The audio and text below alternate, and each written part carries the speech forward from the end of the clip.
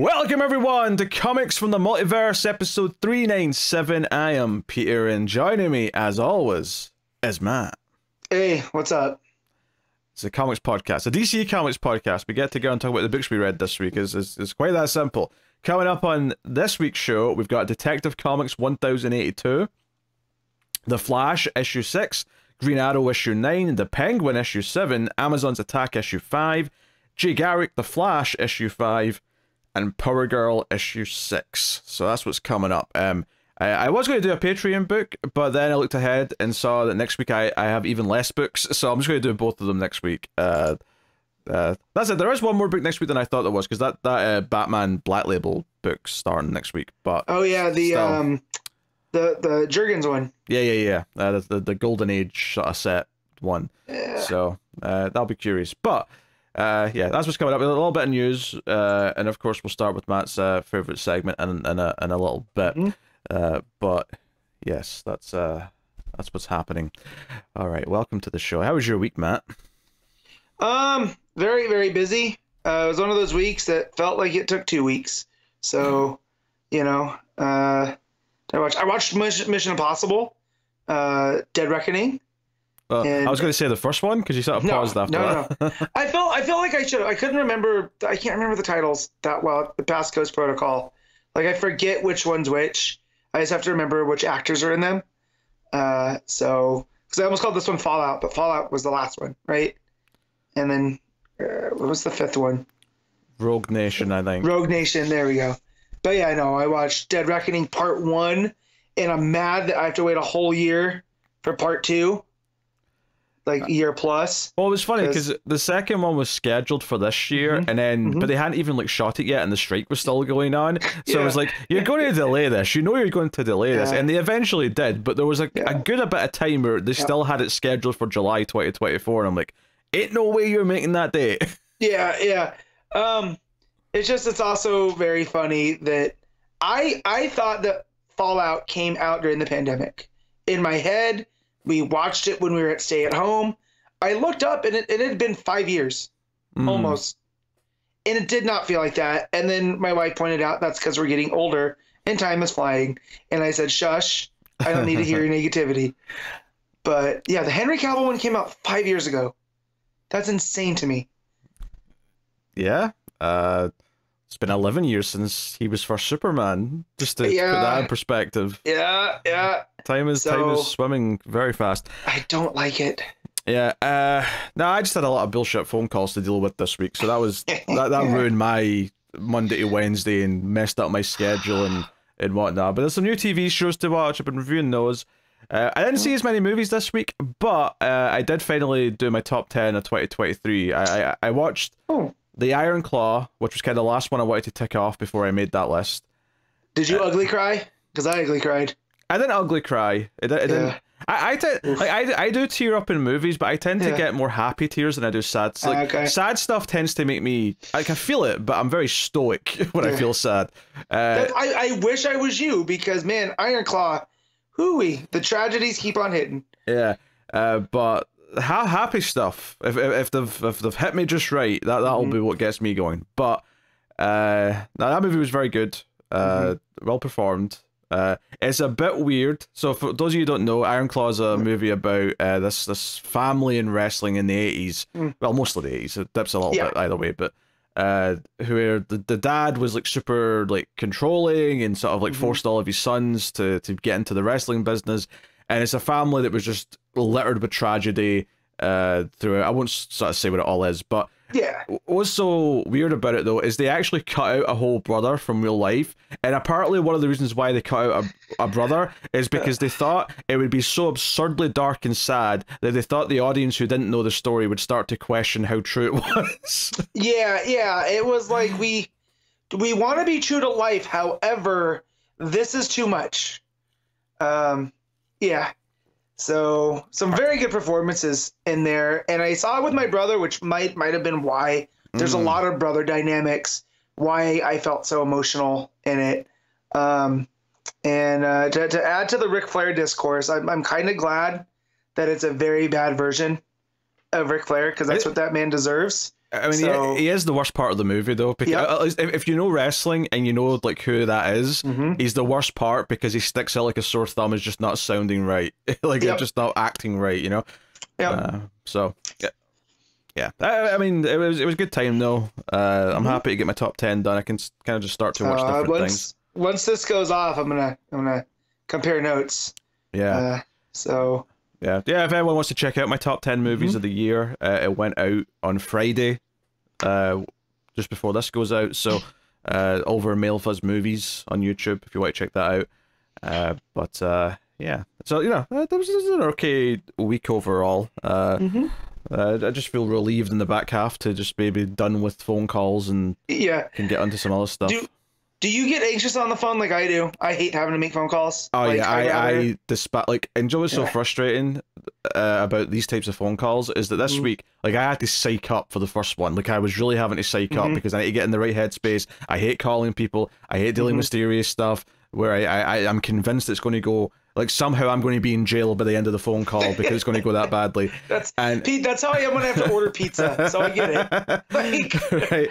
And then you make the phone call, you get an automated voice that takes 5 minutes asking questions, and then they just hit you with, oh, sorry, we're having too many calls right now, try again later, and hangs up, and I'm like... Right, so it took like 5 phone calls just to get hold music. I actually cheered when I got to hold music. I wasn't happy 50 minutes later when the hold music finally stopped and I got a person. But yeah, so yes, so having to psych yourself up for a phone call and then having to like try probably a dozen times over 3 days to actually get through and have the conversation you need to have. Not a fun week, but hey. Yeah. So me and my wife have been married for 11 years, and she still yells at me when I ask her to make phone calls for me. Like, if it's something for me, like a doctor's appointment thing, I can struggle through. But if it's literally anything else, it's like this weird social anxiety where I just hate having to talk on the phone, especially since texting has been developed and emails and all that stuff. I'd much rather do it that way. I can only tell you the lifesaver that online food ordering, versus ordering takeout on the phone. Like that change when I was, I don't know what age I would have been, maybe about early 20s, whenever that change happened where all of a sudden all of your local, because okay, the big chains probably had it a bit first, but once things like Just Eat or Uber Eats and all these things where you could just order your local Chinese, your local Indian, whatever it may be online, oh great, cut out the humans. The less humans I have to talk to, the absolute better. So you bring up Chinese food. My local Chinese place are very mean on the phone, which only adds to... However, I love how direct they are because it's like dealing with a machine. Okay.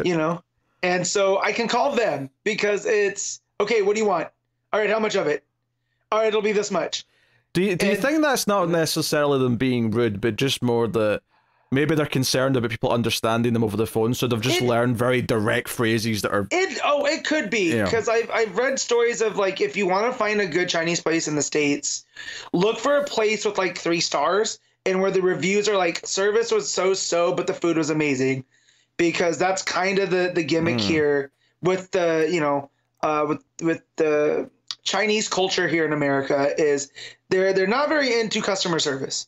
They're very much into getting you for food and stuff. And that's how and that's my local place is very much like that. And I've even checked with my father-in-law who's from New York, and that's all of how his favorites were there. So that's how you know a good one. But I appreciate them helping me with my phone anxiety by just being direct and to the point. I don't have to be on the phone with them for very long. All right. Shall we talk about? We shall. It's ComiXology Top 10. Well, the list formerly known as the ComiXology Top 10. And its days are numbered as a dual day list, but for a few more months, we're still doing this dance. So, Matt, would you care to guess what the #1 book as of right now is on ComiXology from Tuesday? I'm looking. Not a lot of flashy, and Detective hasn't been selling a lot. I'll go Green Arrow just on a whim. I can't believe you got that right, but yeah, it's Green Arrow. Oh, let's go. Also, apologies to the audio listeners for the clap right into the microphone. Many apologies. I got very excited. Just clap above your head or something. If you have to clap. I'm sorry. So as a right-handed person, my thing is always to go down to the left, and my mic's on my left, so didn't think that out. Clearly. Yeah, Green Arrow was number 1. I don't know why, but oh, you'll find out why. Okay. Yeah, I look forward. Number 2 is Flash. Number 3 is Detective Comics. Number 4 is Jay Garrick Flash. 5 is Batman Brave and the Bold. 6 is Power Girl. 7 is the Penguin. I guess that goes to show that, like, it does matter a little bit what the thing is, because Tom King does normally sell, but I feel like maybe the Penguin's just a bit of a hard sell as a big seller, but fair enough. Number 8 is Amazon's Attack, and then we're low on books this week because we've got a collection for number 9, which is the Justice Society of America, Volume 1, the Jeff Johns series that's currently going, and then number 10 is Harley Quinn. So Harley Quinn got outsold digitally by a collection this week. Wow. So... Wow, yeah, the covers must be keeping that afloat, because... I assume it is, yeah. I assume Freaks for Harley Quinn buy every variant cover, and that just keeps the sales nice and healthy for them. You know, I'll have to look next on one of these weeks, next time I go to the shop, and look, and see how many my local shop has. Like, see if that's what it is. Yeah, but, so Wednesday, our Marvel and the rest of the industry day, for now. Got a guess for number 1? I'll have a slight addendum. Is it a Marvel book or is it another independent? It's Marvel. It's Marvel. Okay, so I'm gonna go with the Resurrection of Magneto. That is correct. Yep. Boom. Number 2 is Dead X-Men issue 2. I assume that was the other choice you might have made. For Marvel, absolutely. Yeah. Number 3 is Avengers Twilight. Which has a Alex Ross cover, but it looks of it. Number 4 is Wolverine. Number 5 is Invincible Iron Man. Number 6 is our only non-Marvel book, which is Duke issue 3. Sorry, that's a Williamson book. Number 7 is Immortal Thor. Number 8 is Cable. Number 9 is Amazing Spider-Man. Really, Amazing Spider-Man's been outsold by Cable and Iron Man and Thor. That's surprising. That's not normal. It seems like it's, the fans are, I don't say they're revolting because they're still buying it, right? But I don't think they're buying like they used to. It's that John Romita Jr. effect. That's what that is. Or it's the story. I haven't heard a lot of good things from the people I know that like Spider-Man. The only thing I know about it is that they, like, what's the word I'm looking for? They unceremoniously killed off Kamala in the Spider-Man book, and I just saw people criticizing the shit out of that. Which did sound like a dumb choice from everything I heard, but obviously I haven't read it myself. Yeah, only to resurrect her as an actual mutant as opposed to what she was. Yes. So, everyone's kind of saw the writing on the wall and like, whatever. But I don't actually hate this JR cover with Madame Mask. It helps that it's Madame Mask and there's not a lot of expression already, so we're good to go. Yeah, but, number 10 is Giant Size Fantastic Four, just to round that off. So yeah, no, a lot of Marvel books out this week, judging for the fact that the next like 20 also seem to have a lot of them. But okay, yeah, not much to add there. Which is to say, I would love to like read a few X-Men books every month. I really would, but I feel just so lost with wherever it is. I feel like our day is coming because it seems like they're wrapping up the Utopia stuff, and it seems like we'll be getting yet another X relaunch. So we can maybe hop on then. Interesting.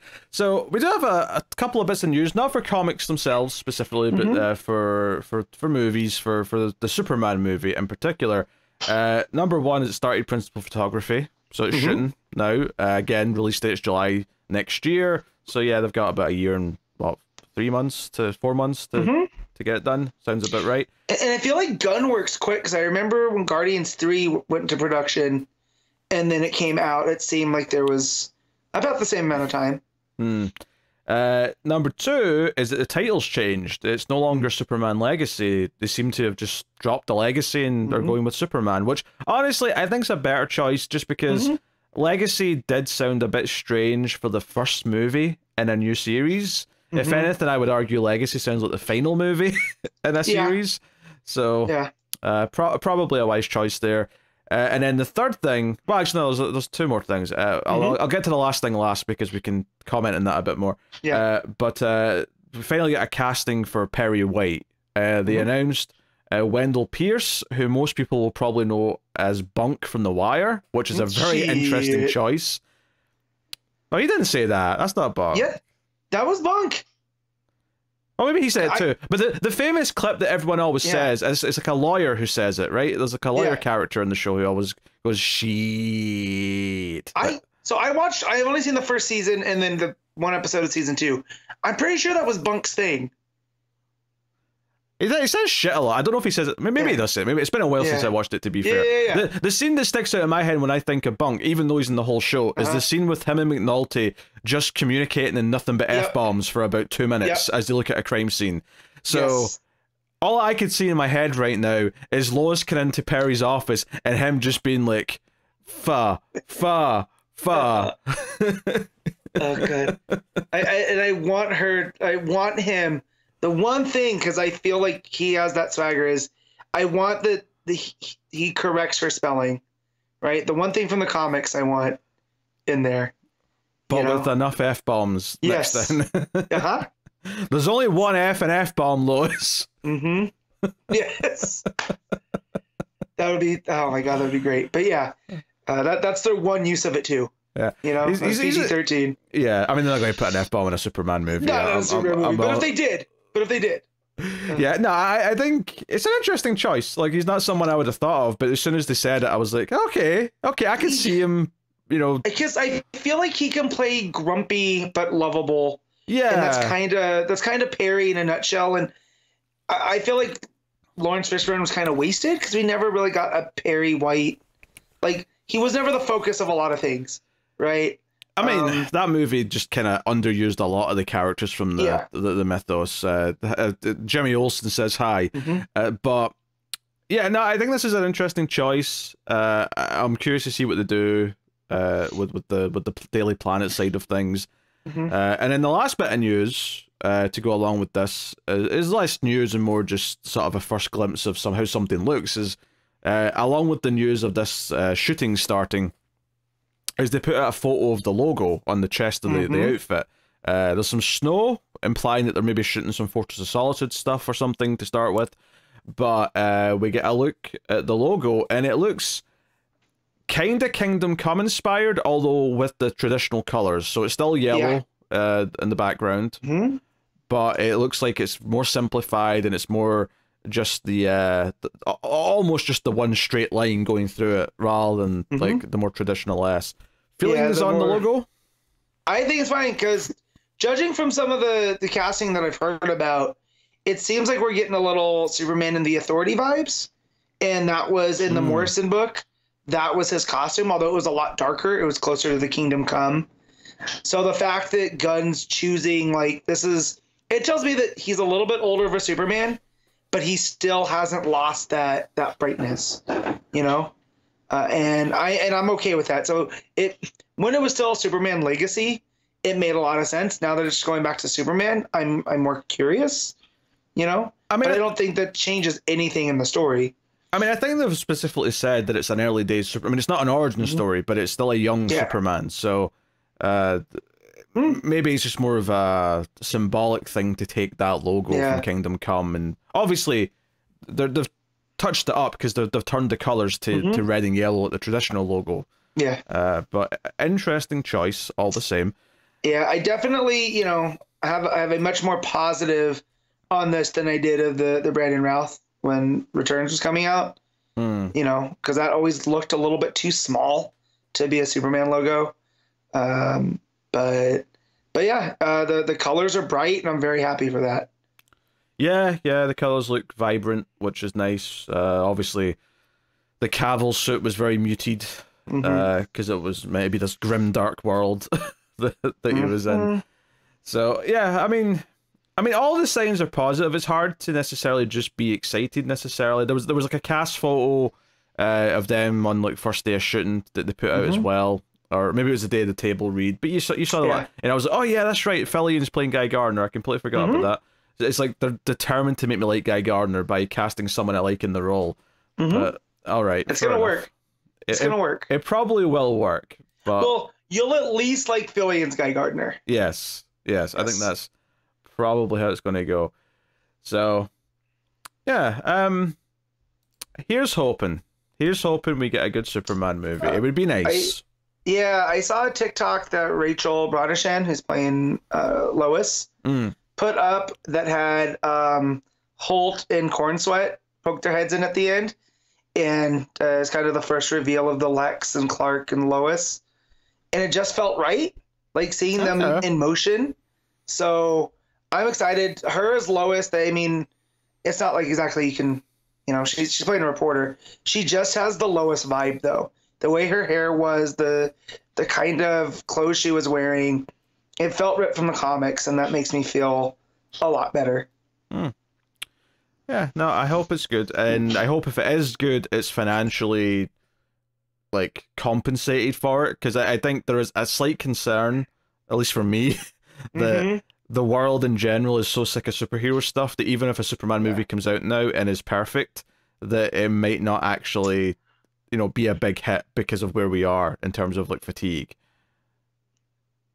Wouldn't be the first time that kind of fatigue has hit Superman. So yay. Yeah. I mean, I'll be there. I'll be there first showing, first day. So yeah, you know. I mean, hopefully it all works out.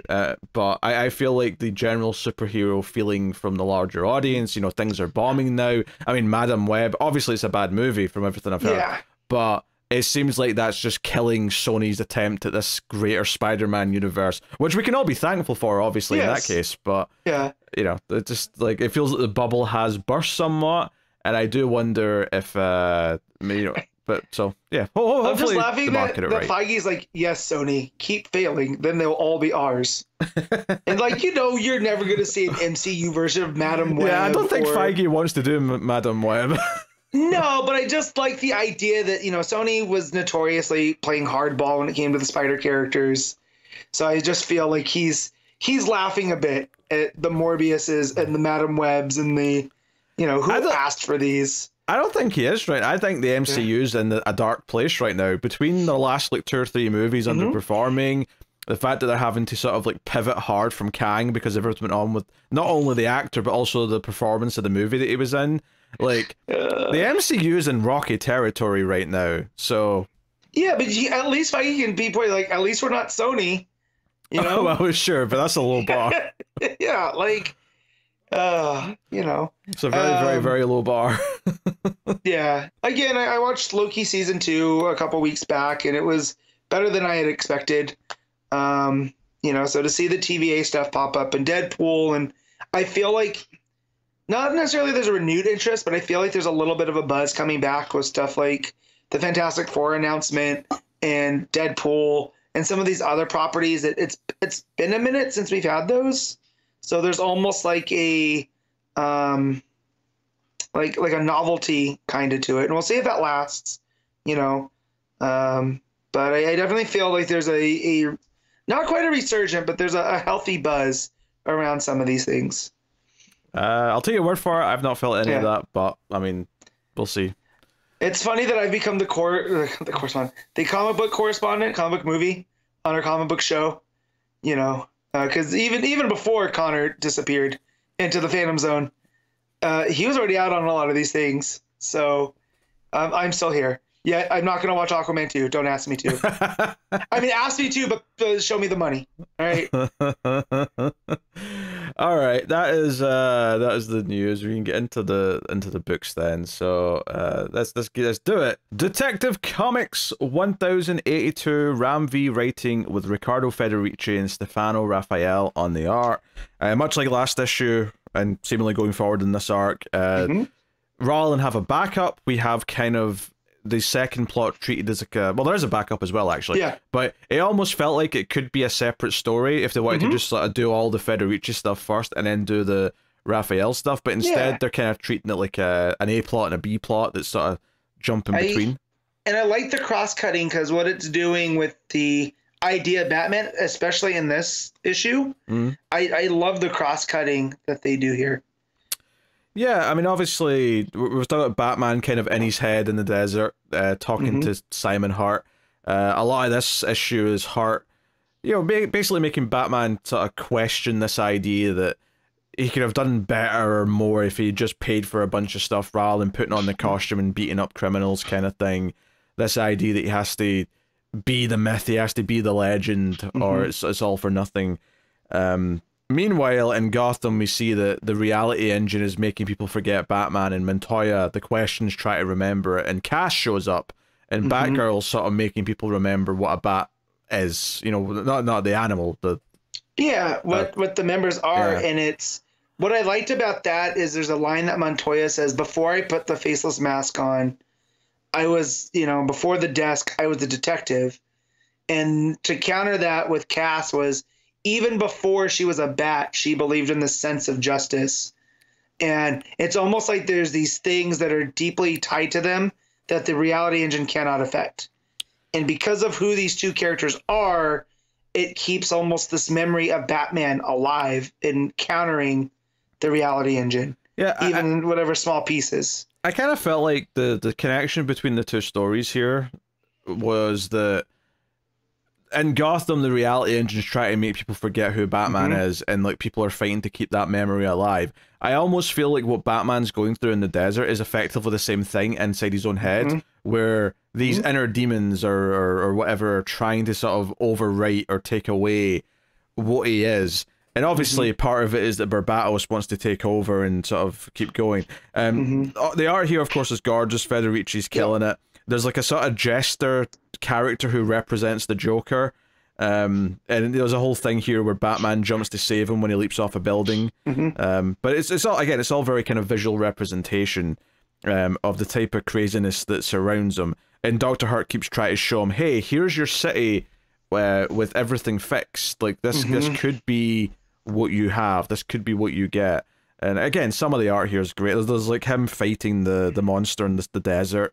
And it's just all the shades of the oranges for the sand. Very, very beautiful. Very pretty. So, like, all that stuff's good. I mean, I think it's always a bit of a risk when you're doing kind of like in a character's head kind of issue. I remember us being very frustrated when it was like 7 issues of that in a row with Tom King during Nightmares. As much as we have praised Tom King pretty endlessly since then, like, he had a rough patch on that Batman run that was definitely frustrating. I think breaking it up with a more straightforward side to the story in Gotham, with other characters who are just being told traditionally, is doing a lot to help make it feel like we're not just dangling in sort of obscurity the entire time. I think that was a very wise choice. I think Ram V knew if it was just going to be 3-4 issues of this in Batman's head, that it would probably be unfulfilling to actually read that month to month, because it would feel like not a lot of movements happening each time. And then it also, you feel like you're losing what's happening in Gotham without him, right? So the fact that we're able to go back to Gotham and see what's happening since, I think is a nice balance in his story, because as much as the story's been about Batman, it's been also about Gotham. So we're not losing that character here at all. For sure. So, yeah, in Gotham, Montoya, of course, was investigating that cop that got killed. The perpetrator, she found him dead, seemingly via suicide last issue. Maybe not, though. And she's following someone who she thinks who's connected to it. This is where Cass sort of swoops in and takes this guy out. Really fun sequence, you know, 9-panel grid. And the fact that this artist, who's it again, Raffaele? The fact that he almost makes Cass look like a demon herself, right? Because she's kind of spindly, and it's almost like this is the version he's seeing in the head, not remembering what not remembering what Batman was, So it gives her a otherworldly look and really drives home the reality engine. Yeah, Montoya has to stop Cass from knocking him out because she has to ask him some questions. That was good. It's after this where the whole thing with Batman like collapsing in the desert and like Hart comes down with the blimp to be like, hey, come up and look at your city, kind of thing. And he has to jump out and save because like a big bat drone starts like firing at like criminals in the street, and Batman has to, you know, jump out and stop them and blow up the big drone thing. It's a really fun art sequence. Like, is like I think because everything's shaded blue with touches of green, when you get to that page where the thing explodes and it all turns orange and red, it's actually really effective. You really feel the difference in the art. Yeah. On the story side of this, I'm kind of confused at what Ramvy's going for, or what Hurt's going for outside of Barbados trying to get full control. Because the first thing with the Jester is, if Bruce Wayne tried to take on the problems that Batman does, everything would be solved because he has all this money. It's that stupid idea that comes up every 2 years or so of how come Bruce Wayne doesn't just solve the crime by giving away his money. And the whole idea of the Jester or the Joker character being there is, he jumps off of that tall building because he's like, well, what's the point of me when everybody else is happy, right? Like there's no reason for a Jester, and it was kind of this just idea of without. I took that as that's almost Batman, right? It's in the form of the Joker because that's his great thing, but. If Bruce does this, there's no reason for a Batman, right? And then in the next thing that we get is almost this authoritarian version of Gotham where Bruce is given complete control of Batman to him. And it's all rules and it's all, he says here that, where's it at? It's a city of fear with one hero and everyone else is a villain. And that's where Bruce jumps in and stops the drone and stuff. And, so I'm trying to figure out what Hurt's trying to say, because to me, all it's doing is telling Bruce, like, you're both of these, right? Like, well, no, you can't give one to the other. I think I get what the progression here is between the two sequences. He's basically getting to this idea that he needs Batman in some way, not because it's the healthy thing, but he needs to be the myth, he needs to be the legend. And this society he shows him that has these bat drones just hunting people, it's this idea that eventually when he can't do it anymore, he will still try and live in the myth, he'll still try and build up the legend of who Batman is, because that's what makes him feel alive. So this is a city that sort of represents what will happen if we get to that point. And obviously Batman jumps out to save these people because he's still Batman. Like, this is the nuance is lost on this in his head version of Hurt. But I think that's kind of what he's getting at. It's really questioning this idea of, like, is the myth bigger than the man, and is he kind of consumed by it now? And I think that kind of plays into what some of the stuff that the Argums are like doing with the city, and the idea that they're trying to deconstruct the myth. But as we're seeing in the Gotham stuff, it's more than that. Other people believe in it. Other people see the value in it. And I think that's the key point of Cass saying that quest for justice or vengeance or whatever, that drive was already in her before she ever met Batman, because Montoya asked her that. I think that's the idea that, like, they're not all just like this because he exists. Yes, obviously she wears a bat costume. He made that a symbol that others could latch onto. But who they are at their core is still them. Right, okay. Because I'm just going, like, if the whole purpose of this thing in the desert is, it's Barbados wrestling for control from the asthma, yet the Barbados is showing Bruce, like, hey, look, if you just give me full control, this is what's going to happen. It seems like it's backfiring, right? Like, because Bruce is going to realize, again, I'm thinking like you said, he has to be the man that is also the legend, and that's kind of what Batman is. He's that symbol in the Nolan movies. That's what he says, I can be more than just a man, and I can, continue with the symbol. Yeah, I think the idea here is that maybe he's bought into that too much, right? To the point where now for him, the line of like who he is and what the myth is maybe blurring, or at least that's what these inner voices are kind of like poking at. So I think all of this stuff looked really great, and it was definitely kind of this analysis of the character. It is a little unfortunate that it feels like it's tackling similar sort of inner demon questions that the main Batman one is. This is doing it much better. Right. But it is kind of funny that other book right now is doing all this. Oh, who is Batman really in here with all these Zero and R's running around, and who is the real Batman sort of thing. And I just feel like the difference between Zdarsky and Ram V is, like, Ram V's very adept at taking the abstract and making a story out of it, right? Like that's his Swamp Thing was. It was a story about stories in, and ideas given life. Same with the Vigil.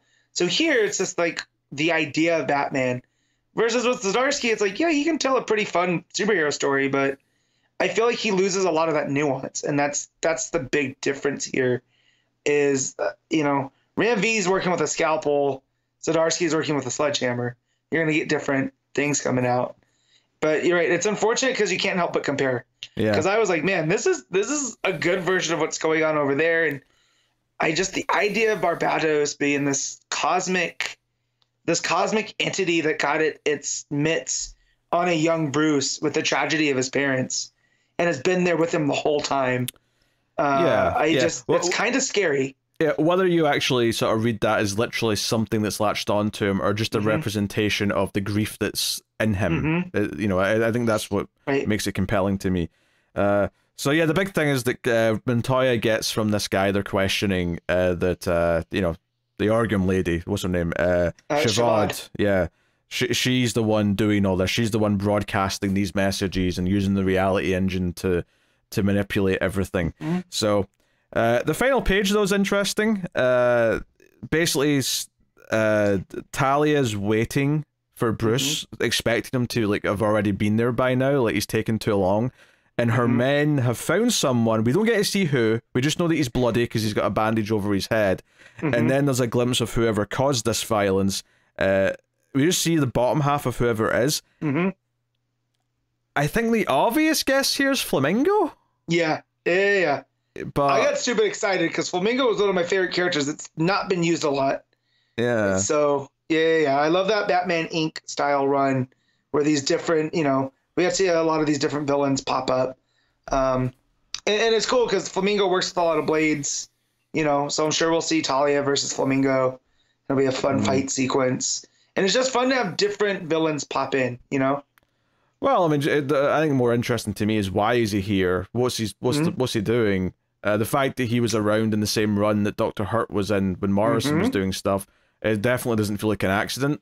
But we'll see. No, very curious. I feel like this is one of these awkward arcs in the middle of a big run like this, where it's hard to sort of judge it until we have the whole thing to kind of look at and see what the purpose of it all is. Yeah. I can kind of make some broad guesses about, okay, Batman's going to sort of mentally be more stable when he ultimately comes to his realization and wins this inner fight with himself, but how they do that and what steps we get to get there is something else. So we'll see how it pans out. I mean, I kind of trust Ram V at this point, to be honest, but well, and also I like the idea that he has to be reborn, and who's helping him? That is Talia al Ghul, and it might not be Lazarus, right? But he's got to come out of the side of this desert. It's just not a literal Lazarus, but it's a Lazarus and thematically, right. And I like that. I like that. That's that tie to rebirth and I mean, it's the same resetting. It's kind of like Dark Knight Rises. There's not literally a pit in that movie, but there's a big well that he goes into that effectively acts like a Lazarus pit where he comes reborn out of it. So.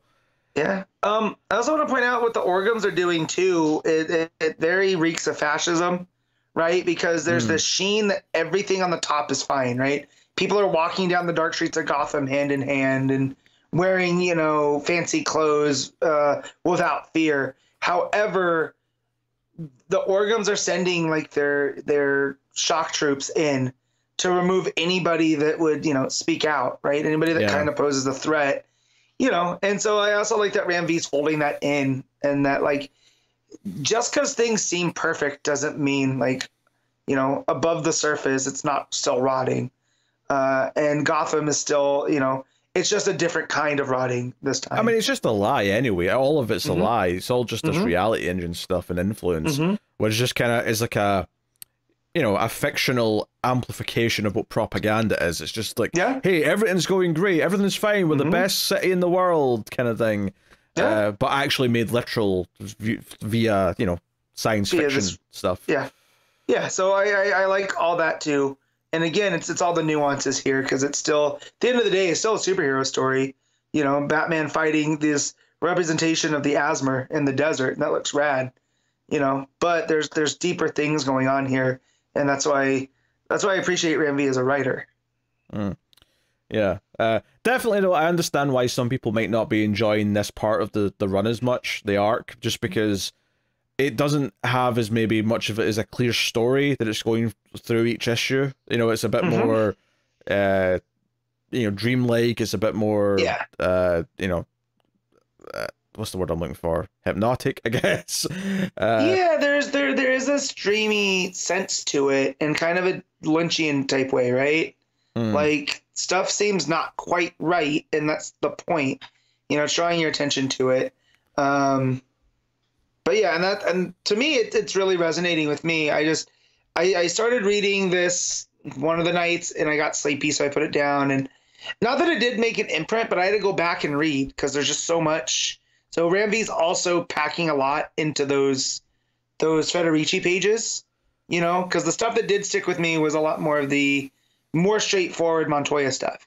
But all of these bigger ideas, I had to go back and revisit before, you know, when I picked it back up. That's why I was saying it's smart to have that subplot kind of be there as well. Is giving kind of an anchor to everyone who maybe is a bit more frustrated with the dreamlike stuff. To have this constant, like, more normal side to sort of latch onto. And that stuff's also very good with characters who most people love a lot. So kind of smart in that sense. Did you read the backup? I did. It's the more of the Dr. Hurt stuff. And so they're going in. They notice, like, has, you know, Gotham always had this castle, right? Because they're going into this big opulent manor. This is the weird thing, too, is they said, you know, was there always a castle just outside of Gotham City? They said, no. Then how's it here now? So it's kind of making the idea of Dr. Hurt as this mythic figure, right, that just kind of makes things happen. And so they're going to sneak into his big, like, masquerade party, and that's where they're going to kill him. But as they get there, there's all these people wearing more like the Hurt style masks. It's just like the eyes. But what these victims of Hurt are wearing are like almost full masks. And so they kind of stick out. And as they're going, one of the, you know, the one lady that was married to Dr. Hurt meets another lady. And it's like, oh yeah, no, we're all his brides. Like, he was trying to make an heir, and all of us failed. Like, he still is looking for that heir. And that puts her in like this spiral that she ends up leaving the group and going and grabbing a bottle of wine. So they end up, and there's this guy on stage, and he has all of these people in like these like tubes, and they're all standing there in their underwear, and he's talking about how they are perfect human specimens, and Dr. Hurt has done this to show you what perfection can be.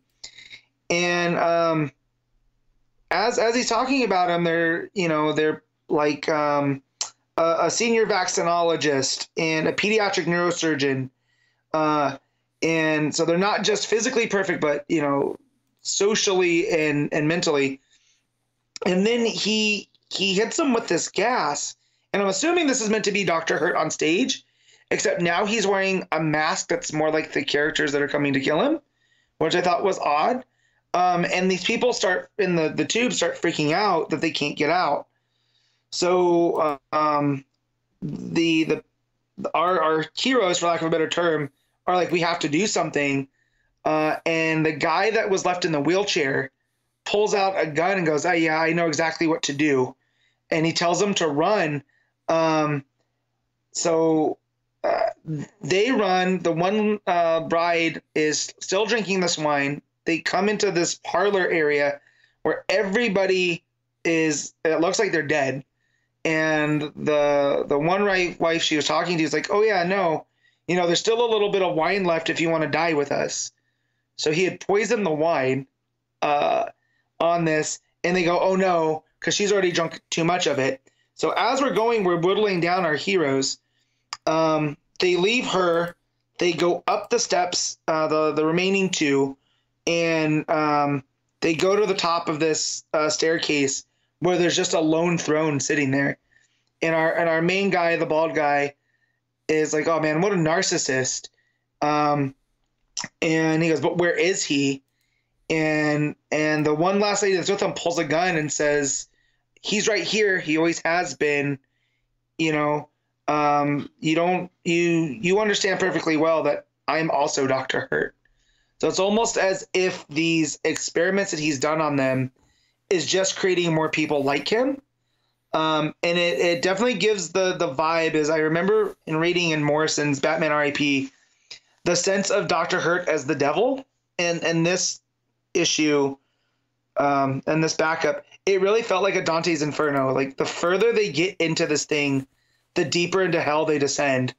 And when finally they look for who the devil is, it's you know, them staring back at themselves. And this is like their own personal hell. And so the fact that Dan Watters is able to navigate this, despite not, like, I don't remember any of these characters' names. I barely remembered what they were doing. For just this small chapter, it was very compelling. So I got to give them credit. And the art by Christopher Mitten it's pretty good. Like, the layouts are there. It's just everything's a lot behind these masks.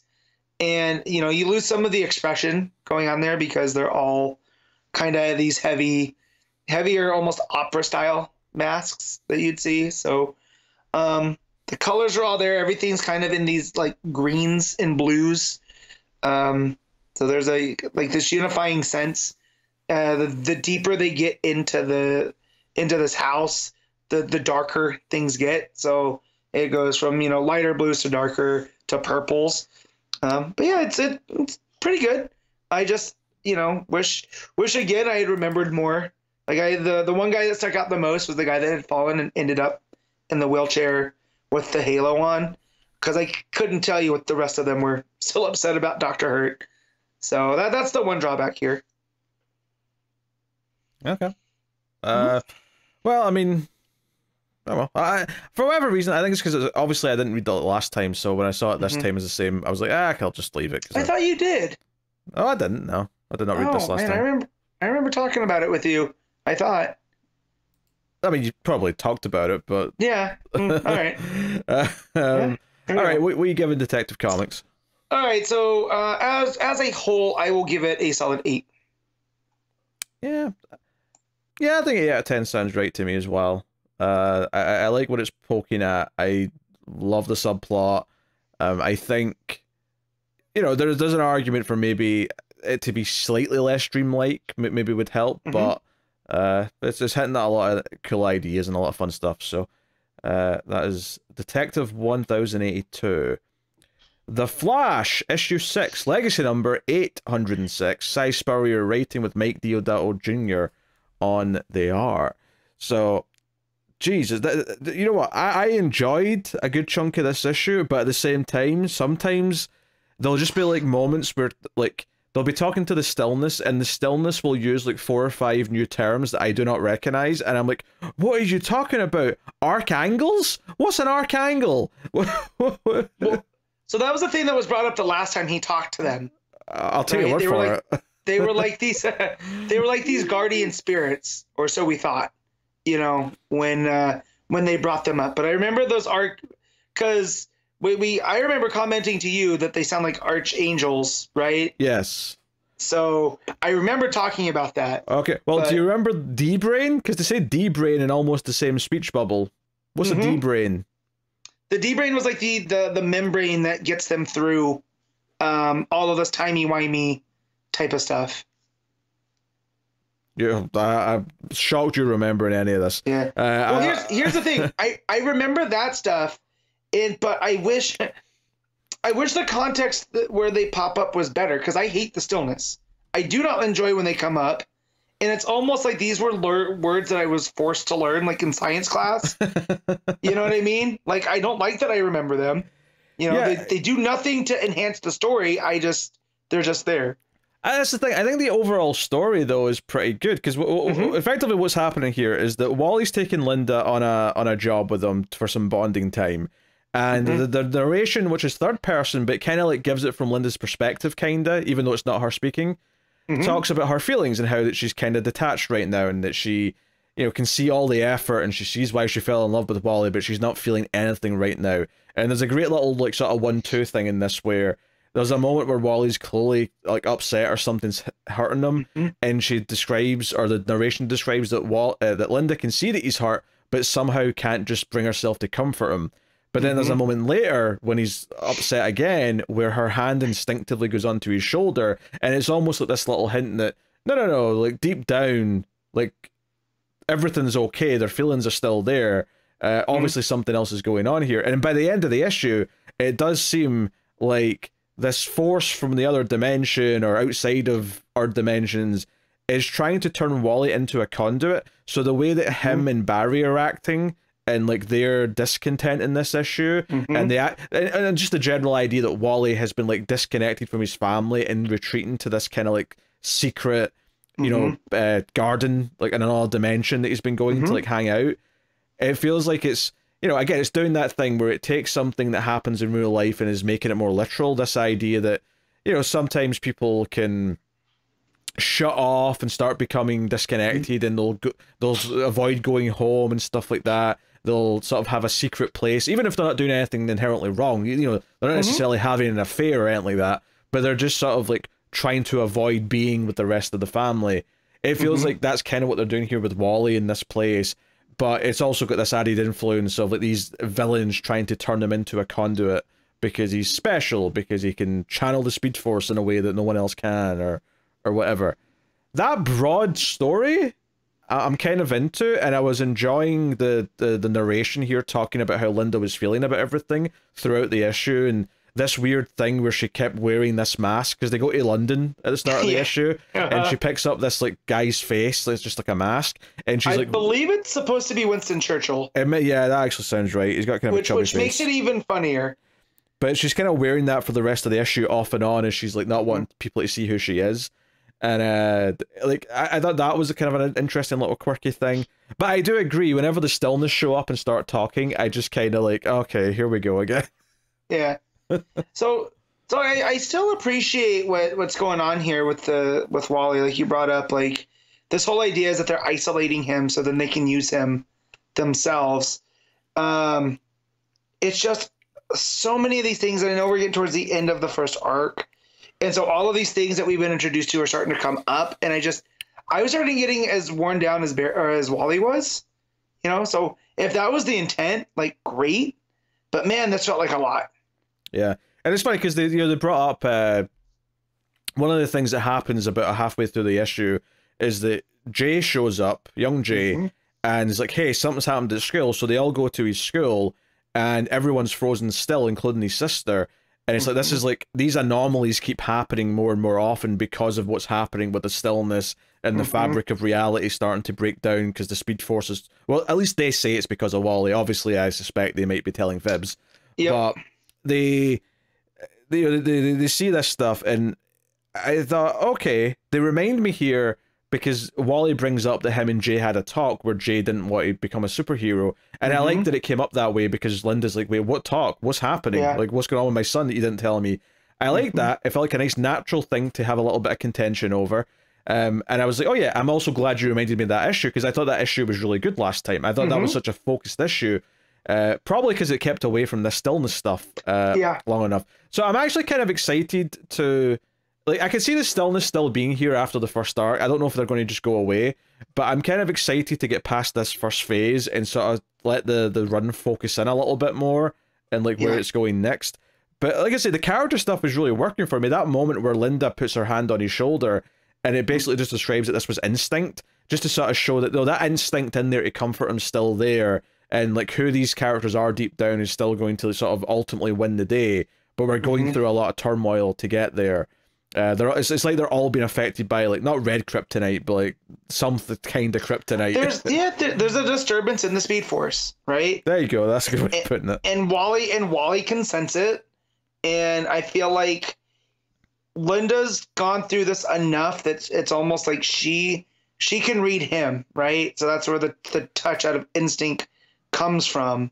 And she gets pulled along. I like that page too, where the art gets all psychedelic when he jumps sideways, and because she has her hand on his shoulder, it gets all this like psychedelic, and she can kind of see the garden too, right? So that's like the closest that she can get to understanding him. Yeah, there's basically a glimpse of it, and he just kind of brushes it off because he doesn't want to explain it, which was what really made me think of that idea of, oh, that's my secret man cave I can't tell her about. And she's recognizing that he's hiding something, that he's keeping secrets. Like that stuff I'm really liking, because I feel like it's feeling very true to me. It's feeling like not so much that this conflict's coming from, like, it's clearly influenced by this outside force, but it feels like real character conflicts in real life being put into the characters, and I think that's good. It's still a human feeling that Wally needs a place to go to kind of decompress. And I'm sure Linda would understand that if he just explains it to him, but he's being pulled in 4 different directions, you know, and now the fact that he's keeping it a secret, it's almost to her like, wait, what is going on? Well, it's not just that, though. Like I say, I think she's also been affected by this outside force, or at the very least, that's also, much like I said, it's heightening what he's going through. We kind of talked about how she may have some postnatal depression in previous issues. It feels like she's been kind of down since the baby came. And I think maybe, again, that's been taken and heightened by you know, whatever else is going on. But yeah, like Barry at one point starts talking with someone else's voice. Like the bubbles change to blue, and clearly someone else is talking to Wally through him. And then we get like where it gets really trippy, where it's like there's these 2 other voices talking that the stillness are reporting to. It's like 2 voices. I mean, for lack of a better term, I'm just going to say gods here, but I don't think they actually are gods.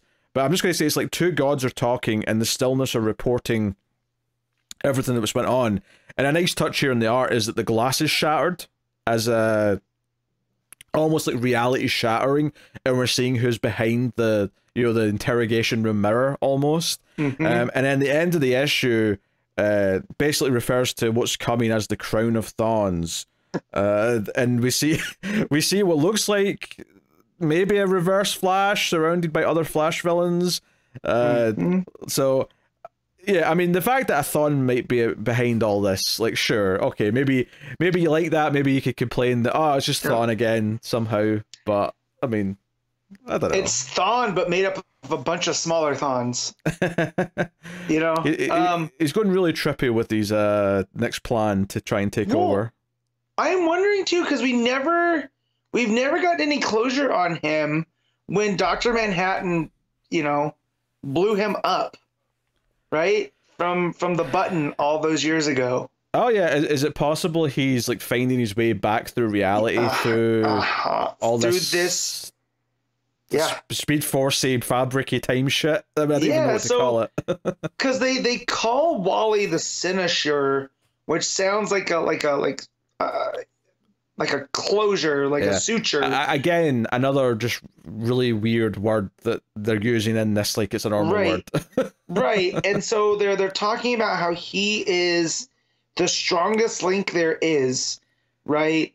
And, you know, which makes sense because Barry's the first Flash that touched the Speed Force, right? But Wally's been the one that was learning to do different things with his abilities, right? Through the Wade run, through the Johns run, through all this other stuff. And so, you know, and him also kind of being the crux of the Flash family, a lot like the way that Nightwing's kind of the crux for the DCU as a whole. And so the fact that it's almost like the Speed Force, while it doesn't flow through him, he has more connections to it. And so if someone's going to tamper with the Speed Force, it's going to be through Wally. Yeah, and then you give us... I kind of like the idea, actually, that... like, because Thon's tied to Barry, like, that's his nemesis, I do kind of like this idea that he has this realization that Wally's actually the one that's more connected to the Speed Force, so whatever he's going to do, he has to go through him instead. But it also makes sense that he would enjoy, like, making them hate each other, that he would enjoy, you know, taking control of Barry and, like, talking through him or whatever, you know? That's where I was getting, is, like, it's gonna hurt more, you know, through Wally than it is to Barry, because he sees Wally as the biggest, you know, like they call him the Cynosure or whatever, but he has the strongest connection. So everyone's gonna feel the hurt more if it comes through him versus Barry. And that's all he ever wants to do, right? Is destroy the Flash family. Yeah, and it's almost like he's breaking him down to his lowest point by trying to sever all of his like human connections to make him vulnerable to whatever he's doing. So like, oh, that's interesting, you know, and I'm enjoying this like consistent art style that we've had. Obviously, I like the art in general, but this these layouts where there's these extra bits of panels that are around the border all the time. My favorite part in this issue is actually when Linda puts his hand on his shoulder, it comes in from one of those sort of extra panels at the side, so it's coming from off the page. So it feels like the art's representing it was a surprise that the hand touched his shoulder, like he's surprised. And the art kind of represents that. It's a really nice use of that. It's almost like they decided on this sort of style for this book, and they've been able to find ways of using it to represent different things. For example, in the very next page, when the stillness show up, they sort of like dip out into that extra panel as well, again implying that they're coming from outside of the regular world. There's all these little things they do with like the placement of coming outside of these other panels. They make it feel like they're being, not in the same way every time, it's always different how they're using them, but it feels like they're really utilizing them. And it's kind of interesting because it's not it's not the first comic to use this style or this technique, but it's made it such a consistent part of its DNA. It's been here since the very first part of the run, and I think that maybe that was like a conscious choice, because so much of this story is going to be the idea of reality bleeding in from somewhere else and like things becoming less defined. So all these like extra panels around the border are kind of really good at representing that on like a constant visual way. So yeah, that's good. Well, and then looking through that too, and when Wally gets stabbed and he falls through the glass, right? And then, it starts to form the crown of thorns. All of those, like, tentacles in, they got, like, eyeballs and stuff on them are bleeding into those panels, too. So it almost makes it like it's infecting reality as well. Yeah. So... Yeah, no. Yeah, a lot of good stuff. Yeah, or even just the page where, like, some of the boxes aren't there and the narration just, like, is written on the white. And again, it gives it this feeling of the voice becoming omnipotent because it's in the void rather than on the panels. Like, there's a lot of just good little like storytelling craft bits like that, which are really nice. So no, it's good. Also, since we built up to a reveal that Thawne has something to do with this, the fact that all that stuff with Barry and Wally up until Barry, who's possessed, effectively stabs him, all of that's taking place in yellow. Like, it's all just yellow around them. Yeah. So. Well, and even, like, when those goggle things of, the thing that Barry had gotten preoccupied with, when they go over his eyes, it makes him look like Zoom. Right? It does, yeah. It does. And I was just like, so looking back at this, I was like, man, great storytelling where they're giving us the hints right before they make the full reveal. Yeah.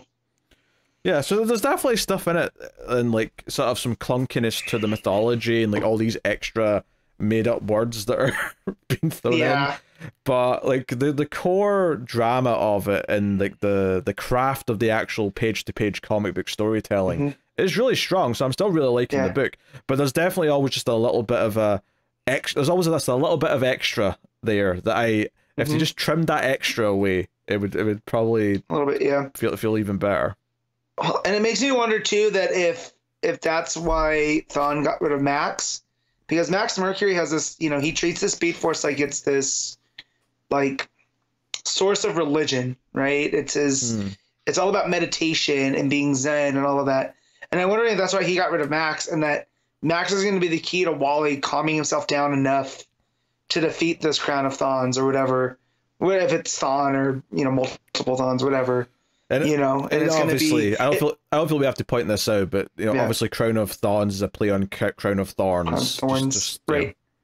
But I'm wondering if that's what it is, and that's what the whole idea of the Zen Garden is like this is his happy spot. This is the place where he can slow down enough, and it's kind of in that Max Mercury way of treating the Speed Force as this Zen thing. If we're going with Crown of Thorns like comparison, that sort of turns it to religion. Does it make sense that he's trying to manipulate Wally by giving him his own Garden of Eden? Like, if we going further down the religious allegories, could be too. Him seeing himself as a god, effectively.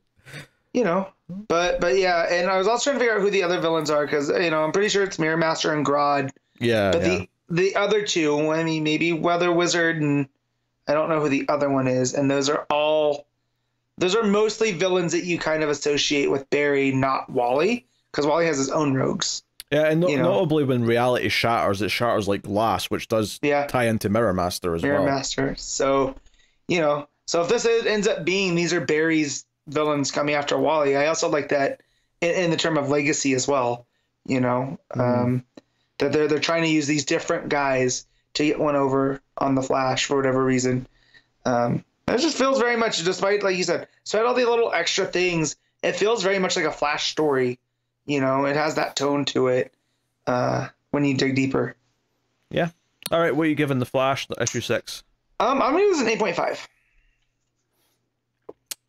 I'm just going to go with the straight 8. Like I say, there's just a couple of little nitpicks and like clunkiness at times that just, I think, stops it from being truly great. But there's a lot of good stuff in here to really like. All right, Green Arrow issue 9, legacy number 342, by my count anyway, until DC corrects me. So Joshua Williamson writing with Sean Izaakse back on the art. This is your book, Matt. You take it away. Yeah, so we got Ollie's looking for Roy. He knows that he's now working for Waller. So what does Ollie do? Is he is going to infiltrate the new Hall of Order, right? Which was formerly known as the Hall of Justice, which Ollie paid for. If you go back to the Bendis stuff with the JLA, that was all coming out of Ollie's pocket. So he kind of takes this personal. So he brings up, the Beast World stuff and how Waller's taken a step that we're not used to. And the first part of this is Peacemaker and Peace Wrecker going through and kind of criticizing the Hall of Justice. When Waller shows up, it's with Mr. Bones, which I thought was curious, because when was the last time we saw him? It had to do with some multiversal shenanigans.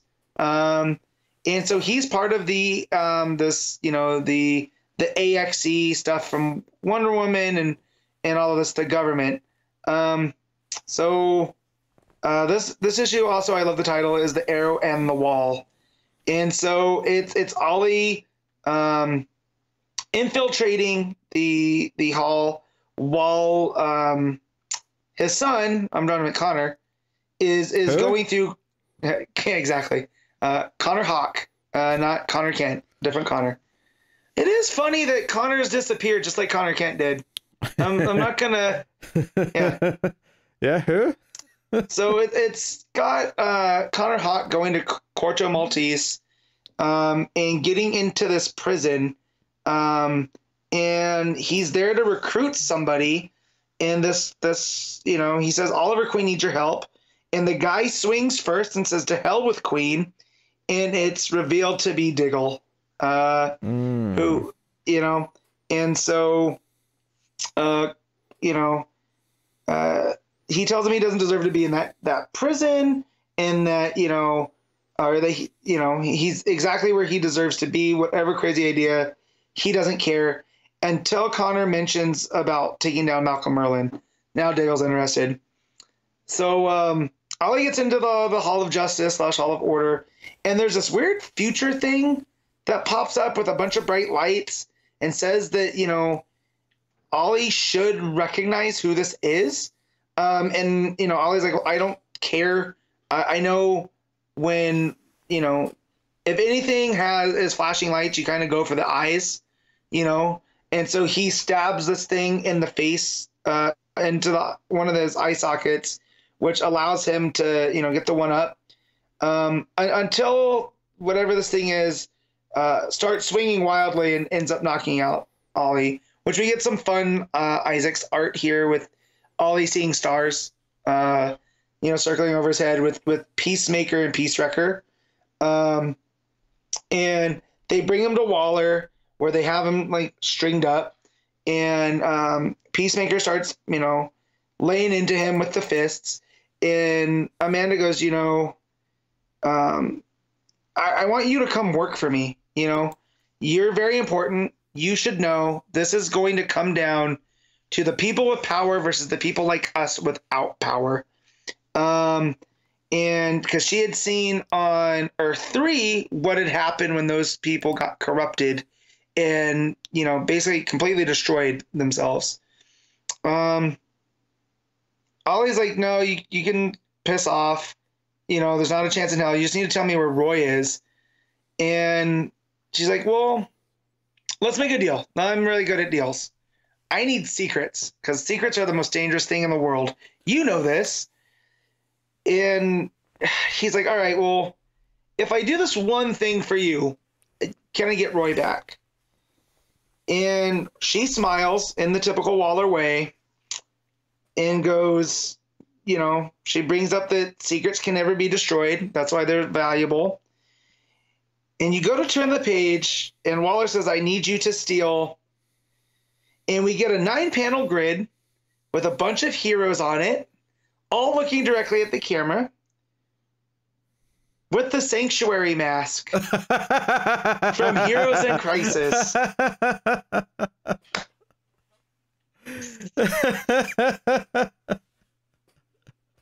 They won't let it die. The one thing I don't talk about that Tom King did, we just don't talk about it. I was a Wally fan, right? Wally's my favorite Flash. I've ignored that this has happened. As a Tom King fan, we'll talk about the bad parts of his Batman run. But since his Batman run, it's been pretty good. So it was funny that when you were bringing that up earlier on the show. I mean, since that run, he's been exceptional, honestly. Yeah, except for Heroes in Crisis, except for which Heroes we in don't Crisis. Yes. talk about. It has become the title we don't talk about. Yet Williamson goes, hey, you remember that thing that nobody seemed to like? I mean, I'm bringing it back to you. The first arc of the Flash run, the last one, was just like this retcon, like what happened in that book. Let's make it clear that Wally didn't do the thing that book said he did. So here it shows that Sanctuary mask. So Sanctuary is that, you know, AI that absorbed all the trauma of the heroes. And so I guess that's what direction we're going to go. We're going to leave. However, the heroes that it's showing here, it's got Roy, it's got Jessica Cruz from the Green Lanterns, Cyborg, Dove, Harley. You can't see the middle one because the mask is directly over there. And then Frankenstein. I'm assuming Babs because there's red hair with the bat ears sticking out. So it's not like a full cowl. Mm-hmm. And then maybe Miss Martian. I can't tell because the platform's over. So yeah, so I got to the end of it. I'm like, well, I guess this is my penance for keep going. That I'm going to put myself through this to see where this goes, because I'm curious to see what Williamson's going to do and how rageful it's going to make me. So yeah, art here by Izaakse is pretty good. There's a lot of fun action moments. You know, Ollie being strung up with Waller talking to him makes for a striking visual. The Hall of Justice looks real good. That person, that robot thing that Ollie fights looks pretty cool, despite not knowing exactly what it is. But yeah, man, I got to Sanctuary, and I was like, I hope Pete doesn't get spoiled on this, because I can't wait to drop this bomb. I don't think anyone wants to talk about it, Matt. I think that so we don't, clearly except for the editors and Williamson. So, you know, dear, can't let it die. So anyways, Green Arrow, I'm going to keep reading. I've done this to myself. You have done this. No one's thrust this upon you. Put the bread on my side, call me an idiot sandwich. But I gotta see now. Just the curiosity here. Other than that, it was an okay issue. I mean, we're really pulling from all elements of Green Arrow, I would say, of the past, 10, 15 years. Bringing Diggle in, who was only brought in because of the TV show, right? We have Connor Hawk back. We have all this other, him jumping through time and all that in the early part of this. Now to tie it back into, I'm assuming, whatever event's coming, right? That involves Waller and Mr. Bones and Peacemaker and Peacewrecker. What do you mean whatever event's coming? We have a name. Absolute Power. Right. Thank you I forgot the name of it. So this was just last week, Matt. Yes. But yeah, so I can't recommend this despite giving it an okay score of like a 7. Unless you really like to you're really curious in what's going on with Williamson and the plot threads leading to absolute power. So, but yeah, this was a 7. Okay. All right. The Penguin, issue 7, Tom King writing with Stevan Subic. I'll do my best. Yeah, close enough. So, yes, this is following up with more of the backstory stuff. This is Penguin's now in charge of the Iceberg Lounge, and we're doing this sort of interlude flashback story still. Meaning that we'll get back to Penguin with his team that he's assembled for the present day stuff later. But this is very much about how he had a working relationship with Batman in those early days, and how he had to try and basically circumvent the reputation because people kind of noticed that he was seemingly getting let away with stuff. So ultimately he says to Batman that he has to like convince everyone else that we're not working together by also taking him in and arresting him and putting him in Arkham, and that's kind of how he ends up with the look of the Penguin and the name. He says, I have to be a colorful character. I have to be like Riddler or Catwoman or whatever. I have to be larger than life. But much like all the other issues, this again is told from the narration of other people who are in the scene with them, and some of them are quite funny. The first one, which is this like gangster henchman that comes in, and Penguin wants the contact information for what turns out to be the Help. This is where he sort of first interacts with him. He stabs this guy in the neck, and I love that it's his narration, because then his narration just sort of goes neck, he, no, how, I, heart. Like, it sort of like breaks up after he gets stabbed, and I thought that was quite funny in a dark way.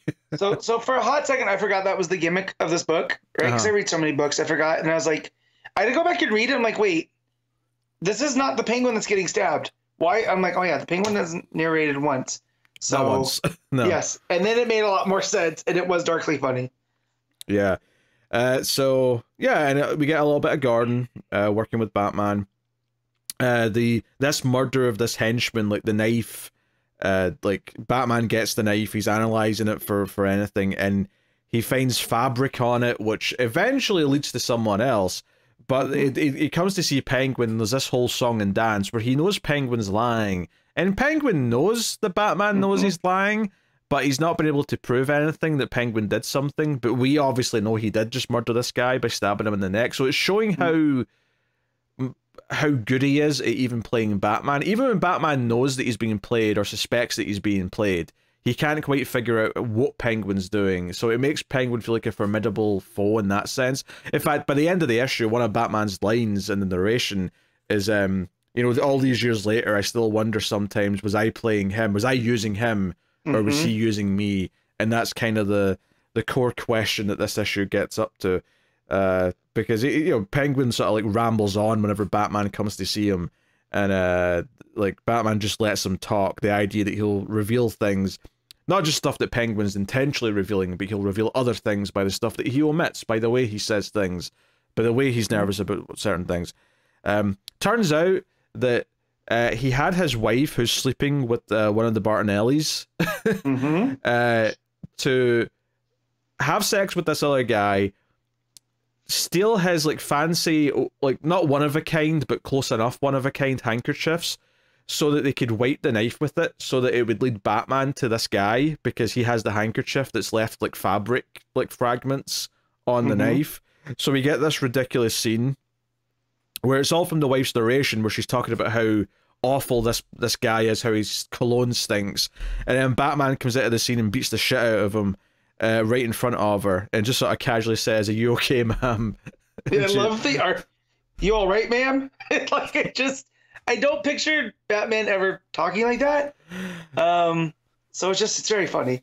Yeah, there's definitely a dark sense of humor through a lot of this not just this issue, but just this book in general. Like, even the fact when she's talking about, he's disgusting and all this other the stuff that we would usually describe Penguin as, right?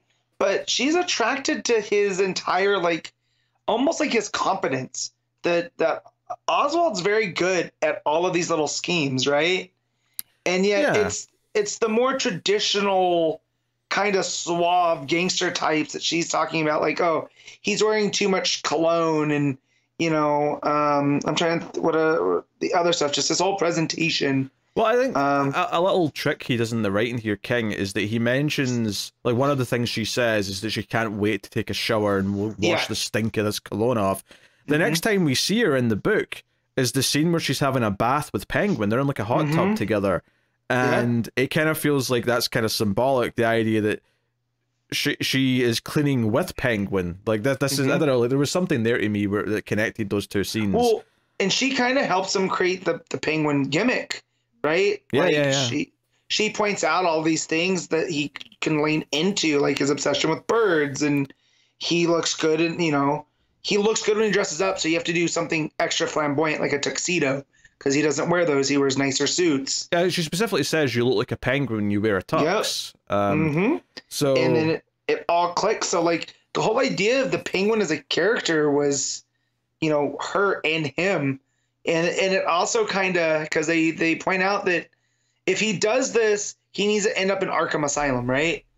If he just does it by normal, he's going to go to Blackgate, and that's not going to help. Right, he's got to go to Arkham so he can get out easier. He has to be seen as a colorful character, like one of the rogues gallery. And just back on this whole, like, she mentions wanting a shower in her narration, and later on she's bathing with him. It also suggests that this is the real her when she's with Penguin, like, because it ties to, like, what she was actually thinking at the time. But whereas Penguin's let into that private time, he's let into when she's cleaning. So whatever demented relationship, you know, these two have, this is what it is. And there's all sorts of stuff in between where Penguin, like, bashes like a henchman's face, or the bartender's face into the bar, which, again, the art's pretty good here, showing like Penguin's reflection in the mirror and then smashing his face. I mean, Penguin's face in this art style still feels a little bit weird at times because it's very wide. Yeah, it's my main problem with this book is kind of the art is, like, it's very stylistic. Right, but it's nothing like what we were getting before. So, like, getting all the proportions and stuff, it's a little weird. But again, it is artistic expression. It makes Penguin look so monstrous. It works though, right? Yeah, like, I think the art's really good in terms of almost everything else. It's just Penguin's face at times takes a little bit getting used to. Did you like that his bow tie when he's wearing a tuxedo is in the shape of the bat logo? Yep, I thought that was very funny. A really subtle touch. Well, not subtle, but you know what I mean. So we get, and I loved it when you get to that page after Penguin's explained to Batman, hey, for them not to be suspicious of our arrangement, you have to take me in, and he convinces Batman. And he's like, very well then. We get a full page spread of the Penguin attacking Batman. You know, this show that they're putting on, this fight for the world to see. And I do like that the art here is kind of different, and Penguin does look more like a cartoon character as he's lunging at Batman. He's like, you know, he's not Oswald Cobblepot right here. He's the character, the Penguin, for the purpose. Like, he's wearing a monocle, right? Like, yeah. But he looks more demented. It's like the contrast to that though is in the next page when you see him sitting in the straitjacket and he's just back to being like dead-eyed, like just staring straight ahead. It really presents this picture that the Penguin is this character he puts on in this interpretation. It's a little bit different to other versions of Penguin, obviously, but this is definitely King trying to put his own stamp in the character. For sure. So, yeah. But the big thing, though, is that the reason why I wanted the help. So there's a scene in the middle where he goes to the help, and it's actually the help that gives him the recommendation that he can kind of tell that, like, your reputation is hurt right now because it feels like you're safe when everyone else isn't. So he's actually the one that inspires the Penguin to, like, do this whole thing with Batman where they have to make it look like they're enemies. Like, you know, well, not that they were pretending they were friends before, but the idea that, you know, you have to also take me in sometimes. You have to actually put me through what the other villains go through. You know, like they're putting it together that, you know, how come you never get pinched? You know? Yeah. But this help stuff is actually, he's been hired for a job, and when he gets hired in the middle of the issue, we don't know what it is. By the end of the issue, the help's back, they're in the car, and he's basically describing how, and this is in his narration, about how this was a tough job, how it was much more work than he thought it would be. But basically what he did, what Penguin asked him to do, is trace who paid for the Iceberg Lounge. When it was taken away from Falcone. Whoever it was, yeah, who paid for it and gave it to him, right? And obviously there was levels of like disguise here, but ultimately the help has been able to track down who the person was that actually paid for it, and the final panel is just a note saying Bruce Wayne. So I don't know if they're getting to the idea that Penguin's actually known for a long time that Batman's Bruce Wayne, or if they're going to do something else with this next issue. But there must be at least one more part of this flashback story before we get back to the regular stuff.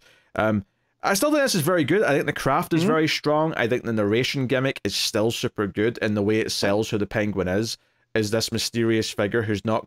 Because I think the thing you do by having the Penguin be someone who never narrates himself, and it's always from someone else's perspective. We've talked a lot since issue 1 about what that does for the story. But I think the thing that I'm really realizing here, especially now that the story is getting into this idea that he puts on a front of this character who's not really who he is this idea that by only ever giving us him from other people's perspectives, we're playing into this idea of them not knowing for sure like who he is. Like some of them might get him better than others. And this idea that what they think of him might not be the reality of who he actually is. And it's only because we're getting all these different perspectives that we're able to actually piece together who he might actually be. There's still some room though for some surprises, but I think that's what that third person narration is doing for the character. It's giving it that mystique of like, is this really him in the moment, or is this just the Penguin character? It adds to that presence of the Penguin, right? It's his reputation precedes him, and we see how different people react to him. Like the guy that he stabs with the switchblade at the beginning, just going in there because he's not expecting any of that stuff to happen, right? It's just like, oh, Cobblepot's calling me in. What does he need? There's no like there's a respect there, but there's nothing that would suggest like, oh, my life's in danger. But we're also seeing now throughout the story that reputation is something he's constructed. Or at least now he's constructing it. He's realizing he wants to have a specific kind of reputation. So that's interesting. And also, he obviously kills that guy at the start because he doesn't want anyone else to know about the help. He's like making sure that's like there's no ties to that character. I do like. I know it wouldn't be a Penguin issue without that, but I would like to see at some point King do a one issue of the help on this adventure, because the stuff that he describes, I would love to see. Because I think out of all the creations that King's given us, the help's up there for me. Like I loved him in Killing Time. Or is that what it's called? Yeah. Killing Time. Yeah. I loved him in that book. He just is a character that stuck out. To have him come back here, and then more of the St. Clair character too is like when we saw that how nervous she makes the Penguin, right? Like he wasn't acting like himself, and now we see the beginning kind of of that relationship, because she knows who he really is, right? Like, which I think probably in turn explains why he's so nervous with her in the present day stuff, because she's one of the few people that maybe he has been vulnerable with and being openly honest with. So that's enhancing this story, and that in turn is enhancing future stories. So that's all very good stuff. But I think the biggest complaint I would have here is that as good as this and last issue where this like flashback story is, it's not as good as the ongoing main story. So it's a little bit lesser to that, but still very, very good. It's just not quite as amazing as the other stuff. It definitely is a Penguin that I'm still not used to, because, again, we've talked about in the last issue how the Cobblepots are this big family in Gotham and, all this. But the fact that he's a self-made guy that came up by basically using Batman to clear out the criminal contingent for him to consolidate power, I'm almost preferring that to the old wealthy aristocrat version. Sure. It makes him that much more dangerous, and it makes him a counter to Bruce, who, Bruce takes his family fortune and makes himself, whereas Oswald took it himself and did everything. So it adds a whole layer to their relationship as well. And I love when the Bat villains can reflect on Bruce a little bit. Well, I think it makes sense that Penguin's not physically a threat to Batman, but the idea that he may be outthinking him in ways that Batman is too arrogant to suspect most of the time, is quite interesting. But as I'm sure we'll find out, though, as the story goes on at the present day stuff, and we see him interact with Batman a bit more. Because, you know, we started off with that tease of them going down in the Batwing right back at the start of issue 1. I do wonder if we get a sense of, like, you know, at some point Batman did realize that Penguin's actually dangerous and killing people and has to be taken care of. Like, I wonder when that working relationship maybe broke down. Right. Because I assume it did at some point, but... Right, you have to assume, too, that... Let's say he does put together that he knows that Bruce is Batman. That only has value to him because he's the only one that knows. Right? So if he puts it out there for everybody to figure out, it does nothing. So that also adds a different aspect to their relationship too. Oh, yeah, I'm back. No, so there you go. I was listening. Don't worry. I was just. Yeah, you're good. You're good. But, you know, yeah, definitely adds a different layer on that too. That even if he does know, if he pieces it together, like how useful is that to him in manipulating Batman? Well, maybe that's something we'll see next issue, is like what he can do with this information. If he's pieced that together specifically, which I suspect that he would, or at least he thinks there's a connection between them. Yep. But definitely an interest. It's a good cliffhanger. I'll say that. Like it was like, oh, okay, this is interesting. I also want to mention all the Bat villains in the last 3 years now that have learned about Bruce in Batman. Right? We got Joker currently in the Zdarsky stuff. Selina's known forever, which she's not really a villain. We have Penguin. In Detective Comics, we've had Harvey, right, and Two-Face. You know, find out about him. I believe Riddler knows at some point too. You know, so we're naming all of these other ones. It's almost like are you really a Bat villain if you don't know that Bruce Wayne's Batman? No. Like Croc, are you in the big leagues? Because you know, but yeah, just very funny. Yeah, that's good. All right, what are you giving Penguin issue 7? I'm gonna give this. I'll give this an 8. Yeah, I agree. Another solid 8 from me. I realize that I'm rating everything an 8 so far this week, but I kind of feel that like nothing so far that we've talked about for me has been exceptional, but they've all been really good. Yeah. For the most part. So. Yeah, I'm looking forward to getting back to the ongoing present day stuff, but I do think this was an interesting issue. So, all right, Amazon's Attack issue 5. Josie Campbell writing with Vasco Georgiev on the Georgiev. There you go. Whatever. On the art. So, I keep forgetting to look up this damn character's name. Who's the woman from the Banner McDowell? Queen Faruka. Faruka. Right. Yes. Every time I talk about this issue, I forget that woman's name. So, yeah. I'm in the wrong book. What am I doing here? You're in the wrong part of the book, huh? No, I'm looking at Jay Garrick. That's not what I might be looking at. Yeah, definitely. I went to page 1. I'm like, why is Jay Garrick here? I'm here to talk about Amazons. Really weird shift in the story, huh? Yeah. This issue, obviously, we did the stuff last time where like Cassie became like mind controlled through whatever, and it seems like Yara's taken over this issue by it as well. Yep. So that's like a tease, but most of the issue last time was those characters. This issue it's mostly Nubia and Faruka, who are currently being held captive by Peacemaker, who is trying to define what peace is to him with a big smile on his face, which gave me a chuckle. But it is. I want to give Josie Campbell credit because I still haven't finished Peacemaker, and this made me want to go back and finish the show. I read this in John Cena's voice, so I want to give Campbell credit for that. That it seems very familiar to the James Gunn version of Peacemaker, and I think that only adds, knowing on what happens on that show, it really makes him kind of a counterpoint to the Amazons, and he fits very well into this Amazon versus the AXE story. Yeah, I did get a little confused early on here because all of a sudden there was like a big spectral looking figure and like Hippolyta was there, and I'm like, what the hell's happening? And then it turned out, this has all been sort of beamed into like Nubia's head, right? she's seeing visions of like a similar incident play out with Hippolyta. And what's his face here?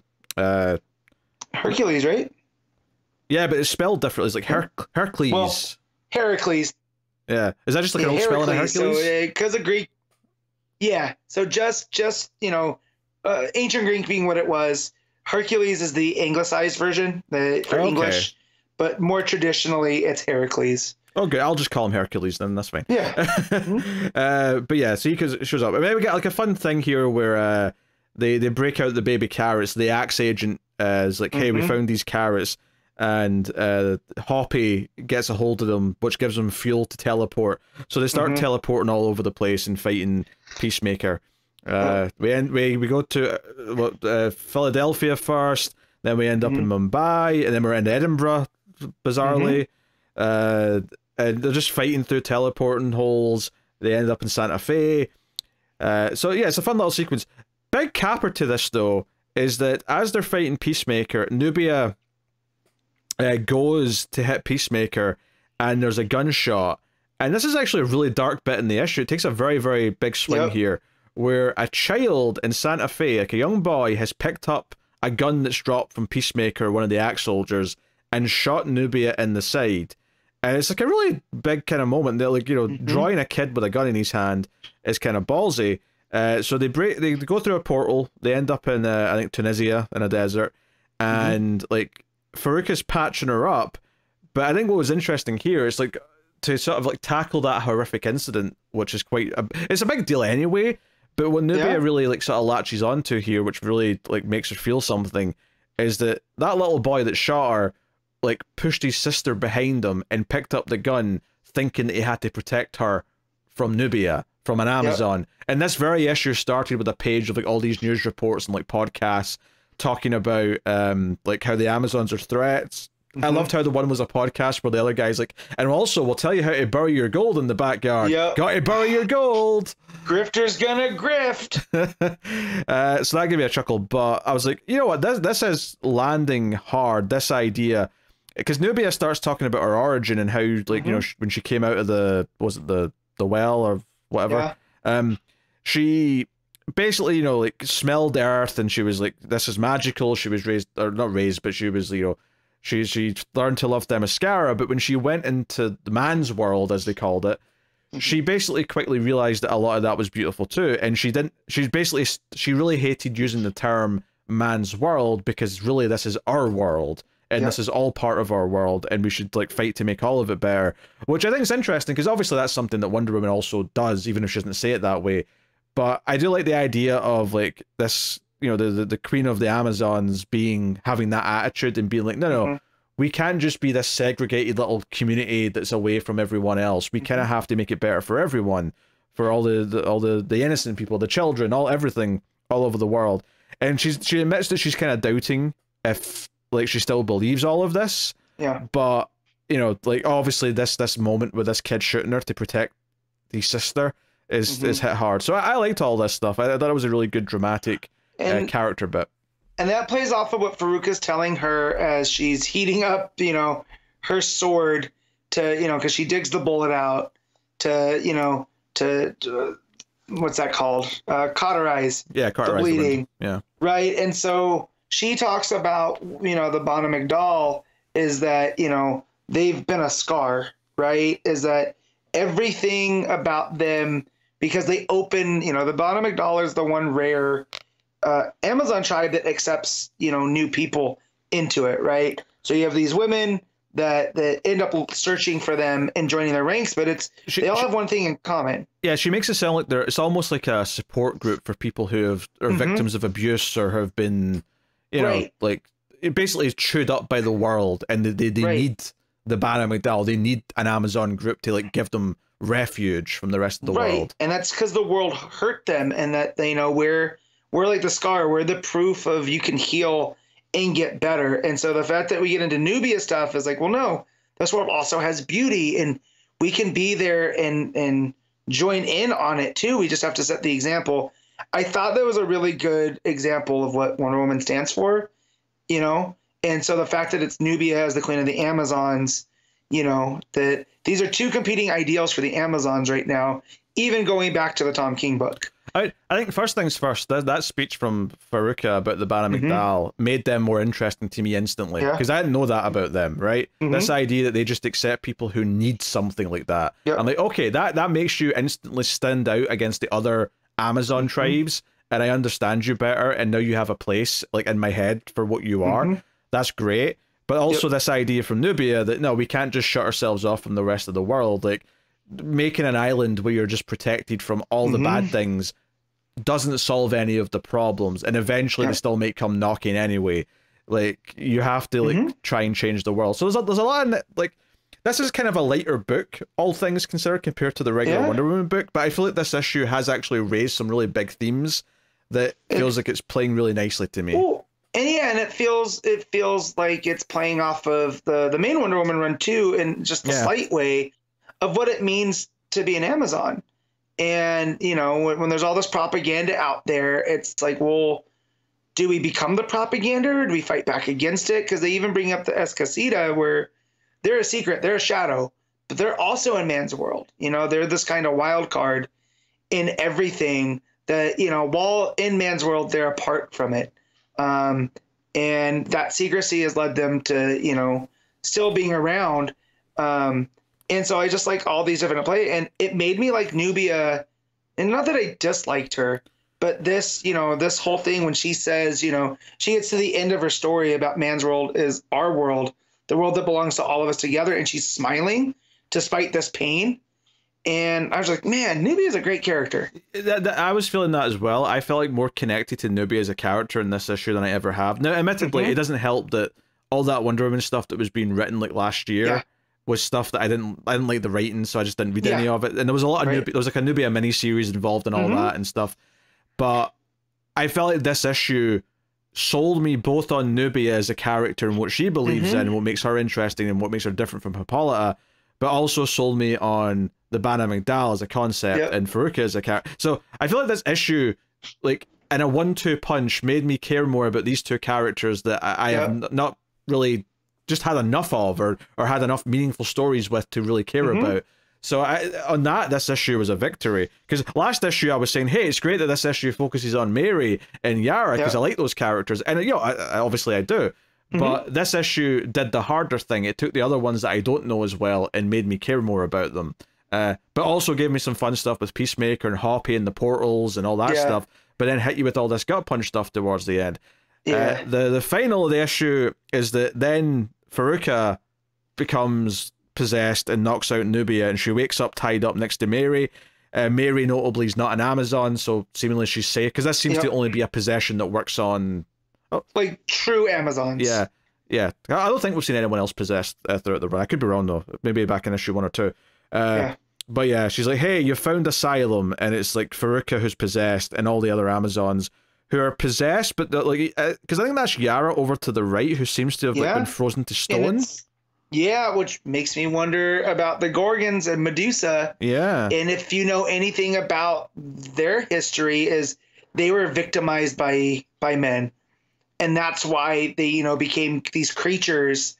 And, you know, and again in Birds of Prey, we just dealt with what was her name? That was the mother of the Gorgons. I can't remember the name. But yes, you're right. Right, and so it's just fun how all of these Amazonian things are either editorials killing it, or we're just at this space where it's concurrent storytelling, right? That just happens to fit together. I mean, obviously, like the dynamic of what Wonder Woman's going through right now is set by the main book, which is King doing that. But it feels like Josie Campbell's fit this story around what's going on there really well. That fits in thematically, but it's doing great stuff for its own characters. So yeah, I can't, you know, because I think issue 3 was the one that was a little wonkier, where it felt like it was a little bit unfocused. But I think this issue is probably the best issue of the book so far. It's the penultimate issue. Next one's the last issue. But obviously Campbell's moving over to Shazam after this, so we'll see more of Mary written by her at the very least. Well, and the fact that we're playing with mythological concepts in Shazam, and Campbell's done so well here with these mythological, you know, it makes me very excited to see other you know, because, you know, Shazam's kind of, yes, we have all of the names, but it's also always been whatever mythology they choose to play with. So that makes it very exciting. I'm looking for the Mother of the Gorgons now because it's driving me nuts. Just look at last issue of Birds of Prey, I guess. Yeah. It'll be Well, it wasn't the somewhere. mother, but it was almost the god of them. Oh my god. Anyways, but yeah, it's where this kind of lost me, and not like lost me in interest, but I got a little confused, was when Nubia's like, the only thing I'm certain is which Amazon betrayed us. And then Faruka attacks her, and she says, so am I. So what is that meant to mean? Like, because it feels like Nubia's put together the possession angle, right? Like, yeah. So I'm confused on how that comes out here. You know, is like when did Nubia put this together? Was it with Peacemaker? You know, was it right before? I think it was when she was getting the visions, you know, earlier on in the issue. That makes the most sense to me. I think something about that has told her something. Gotcha. But yeah, no, I mean, really good stuff. I think this has been another example of why Josie Campbell hanging out is always having a DC book's probably a good thing now. Yeah. So, very, very good.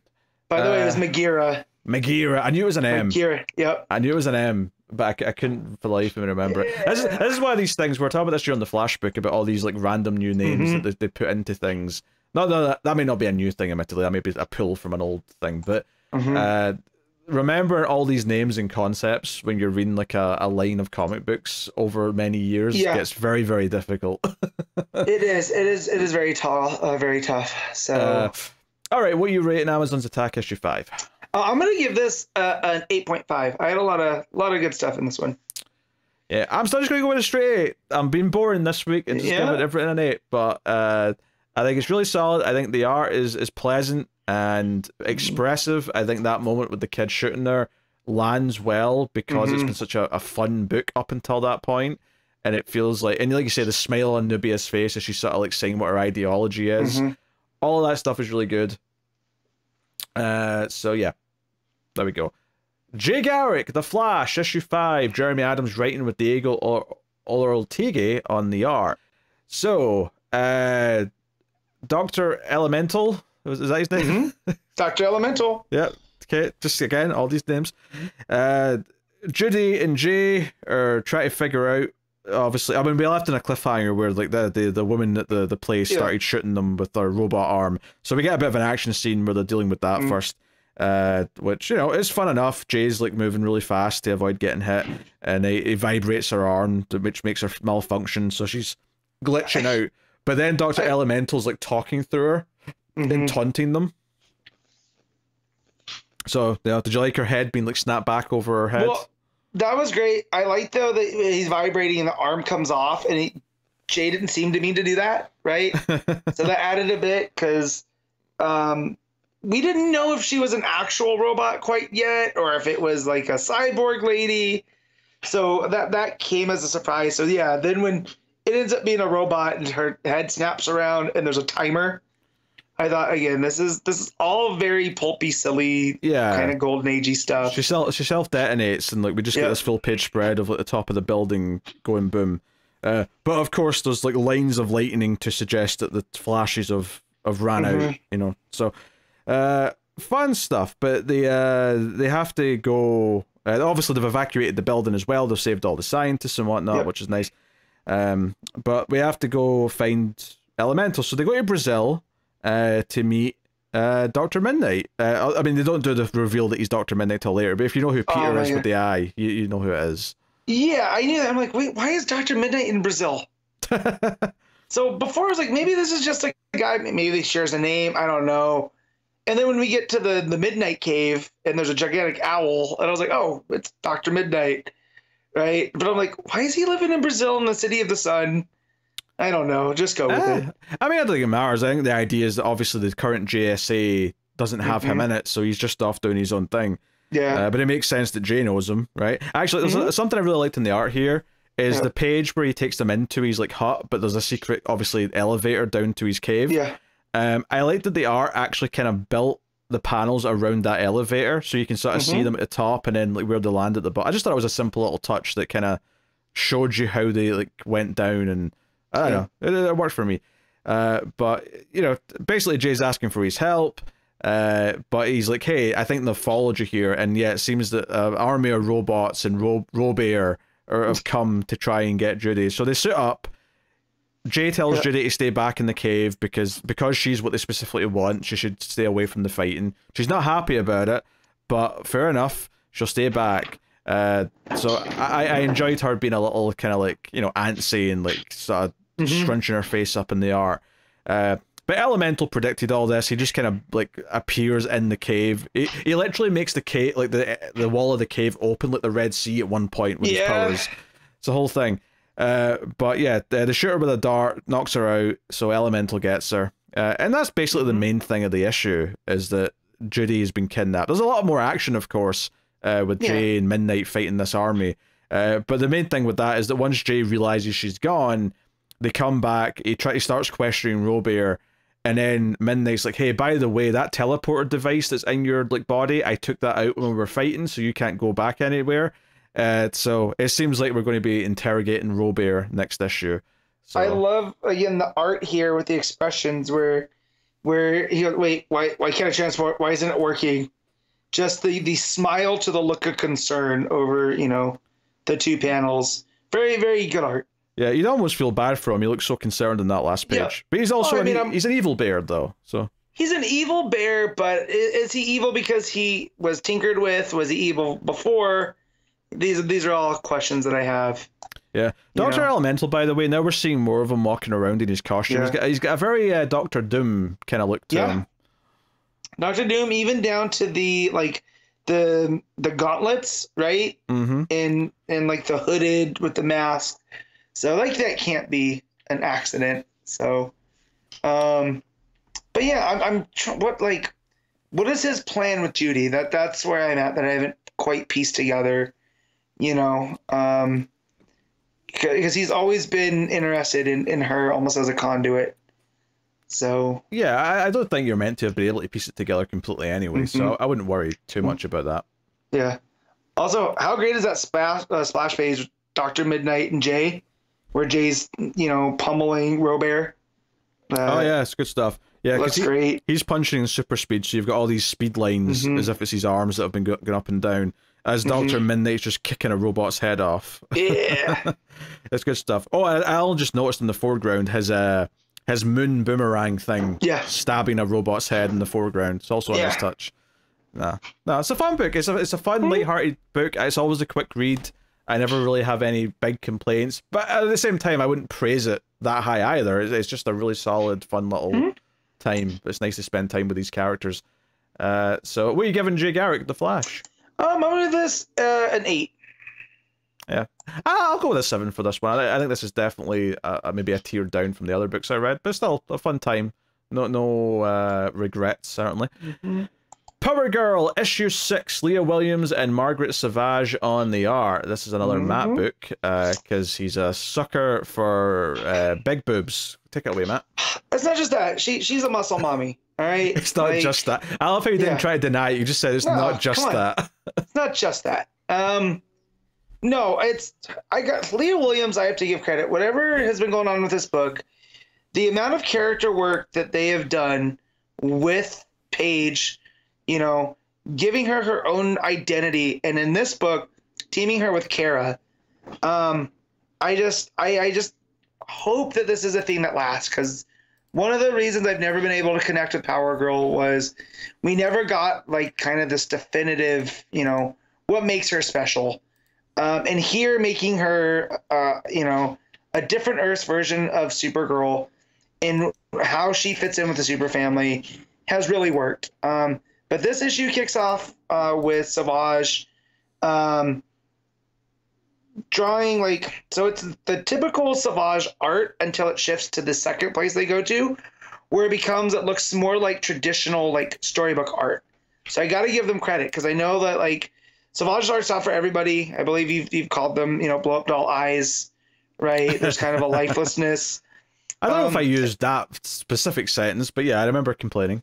Yeah, I think you did, because I don't know where I would have got it. But yeah, so halfway through this page, or not halfway, we get near the bottom, but it's a bunch of these college girls. It looks like they're, or teenage girls, are at the Kilgore Academy for the Gifted, and they're, you know, messing around. One of the girls is trying to you know, finish homework. They're in like a library, but they look to this one girl with dark hair, and they're like, "Oh, do you want to try Avalon with us?" And she holds out like these pills. And our main girl is like, "Well, I guess." And as soon as she takes it, she ends up getting like sucked through this portal into the storybook land, where it looks like a traditional fairy tale village with this gigantic castle in the background on this mountain. Almost like she got pulled into a Disney movie. This sounds like my worst nightmare. Yeah, for sure. I think I would hate this issue. You would think that, until, you know, there's maybe art-wise, yes. But so what this ends up being is Paige and Kara teaming up to track down where these drugs are coming from. Because Kara had traced Streaky, right? That they were testing out this drug on Streaky from that last issue, which was following him through his adventure. And that, you know, Kara's like, "Well, we need to get this stuff off the street. We don't know what it can do." People have gone missing, which is what Kara gets on there, which is why she's on the trail. And they're like, "Oh yeah, well, we can go undercover." And they go, I guess. And so they end up going to Metropolis University, just as college students. And basically for that, it's just Paige, you know, wearing a tank top and boots and a short skirt, which she ends up running into her intern from, you know, the first like 2 issues, who's confused as why she's dressed like that. Because, you know, she knows like she runs her startup, and she also writes for the Daily Planet, and she passes it off like they're doing a story for Lois, but you can't tell anybody because I have to be, you know, undercover. And so the intern's like, "Oh yeah, okay, you know, that works." And as they keep going, they end up running into Omen, who's also there, and they're trying to find out where these kids are getting the drugs from.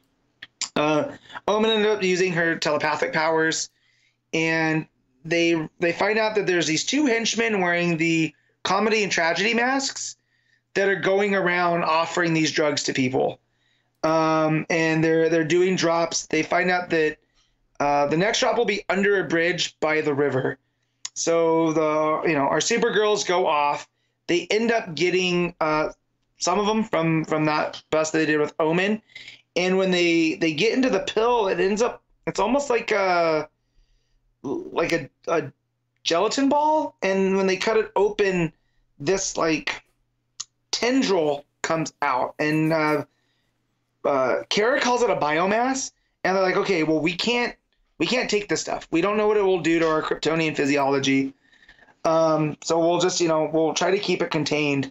They go to one of the bridges. Kara's dressed in a cloak, and they end up preventing these guys from selling their wares. They try to get away. Paige knocks one of them into the water, and as she's going after the next one, she sees that he's spray painting this like weird like letter onto a side of a building, and then he touches it and goes through. Kara comes from out of the water where she followed the other one in. He's gone as well, and she's upset. And this is where Sauvage's art looks really good, because she comes out of the water and there's like these splash lines all over, and her eyes are doing the Kryptonian glow thing, except it looks more like electricity. So it gives her this very imposing sense. All the color is like pinks and blues, and everything contrasts really well. And it goes, they realize that like when these people disappear when they take the drug, what if this is like a teleportation thing and they're going somewhere else? and then it cuts to over that this name that they've gotten from some of the people that have used it is called Farimbia, and Paige hypothesizes, like, what if it's an alternate dimension? To where Leah Williams in a caption goes, Farimbia, an alternate dimension, and it's that castle from the first couple pages. And there's a lady who looks like Emerald Empress, you know, the Legion villain. She's in all green. She's clearly magical because she's looking into a cauldron, and basically saying, like, we're taking all of these kids from Metropolis for a reason, in that they're bringing them to Farimbia, and she needs more of them for whatever it's going to need. So our Supergirls end up realizing, like, when that guy painted that symbol, it created a doorway. So they end up redoing it and taking some of that biomass stuff and rubbing it on to the wall, and it ends up taking them to Farimbia. But before they went, they argue. They're like, well, we have no idea how to get back. And Paige is like, well, I'll just astral punch. It's, you know, what use is going to an alternate dimension if I can't astral punch my way out? So when they get there, they're very confused by the storybook stuff. And the girl that was from the start pops out of a bush to them and is like, oh, great. You're never leaving. Paige tries to punch out and nothing. They can't fly. They don't have any powers, and they're stuck here. And our girl from the beginning is like, no one that goes to the castle ever comes out. And it cuts back to the witch in green, who realizes that our two heroines are Kryptonian, and says, you know, that, you know, their powers have been neutralized. Nothing will stop me now, with an evil laugh, with all of these college students.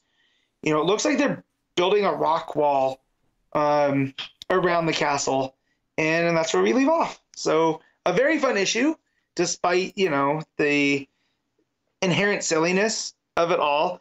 I love the back and forth between Kara and Paige. It really makes them feel, you know,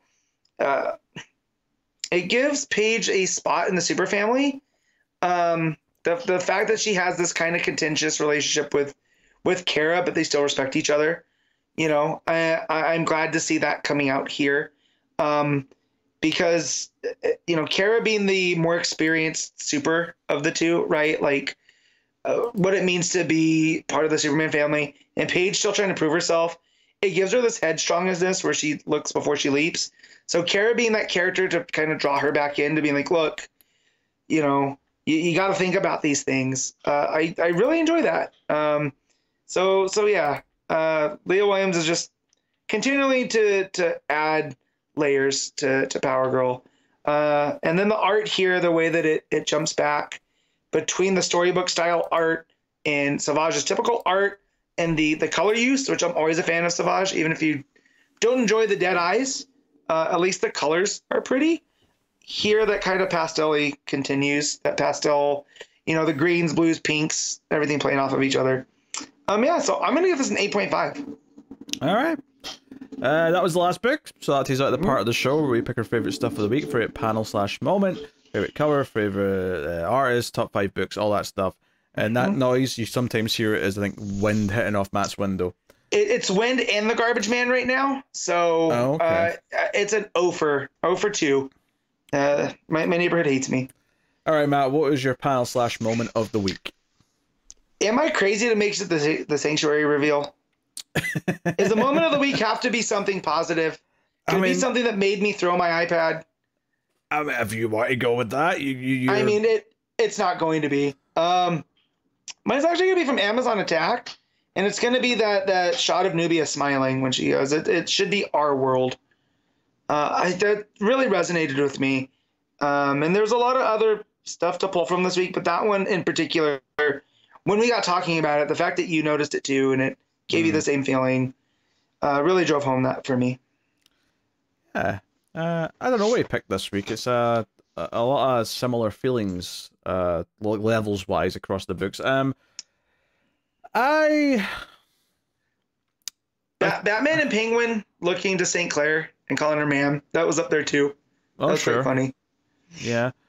I mean, I'm also tempted to take something from Amazon's Attack just because it does such an impressive job of making me care about a couple of characters that up until now I haven't that much. But I also really like the moment in Flash where Linda puts her hand on Molly's shoulder. That said, I'll go with Amazon's Attack. I think that was maybe more of a standout moment this week, so I'll go with that. So, cool. Cover of the week. There's a few options that I'll highlight. There's a Mattina cover for Penguin, which obviously is up to that usual standards. There's a Francavilla cover for Detective, which is very nice, of Batman sort of on his knees in the desert. Kind of like Furiosa and Mad Max Fury Road, actually. But I got to go with another Detective variant, and it's the Federici variant of Batman on a horse with the scarf over his face. It's just really nice. Plus, the horse is like a skeleton, kind of like an undead horse. So, the whole thing's just very, very pretty. So yeah, what's your cover of the week? Yeah, so I want to spotlight a couple of them. The Jay Garrick the Flash has a Manipul cover that has the Flash family on it. And I always love when Manipul does the Flash. So that one's really good. There is a Detective one that you didn't mention, I think. I'm just like, my computer's being a bit. No, it was the Francavilla. I got them confused. But that one was nice as well. That was up there. But for me, and it's just funny how you kind of called me out for Power Girl, because it's gonna be from Power Girl, but it's the Jen Bartel variant. It's just basically, it's got Paige on there in her new costume, and I just love Bartel's art style. You know, the broad lines, like they're very thick, and I'm trying to think. It's not quite pulpy, but it gives it that kind of vibe. But there's another one that if I wanted to be a self parody. There's another Power Girl cover that's from Dan Panosian, and it's got her flexing on the cover, So, but I believe I picked that one last month too, of her flexing. So I'm going to do my best not to get bonked. All right, what was your art of the week?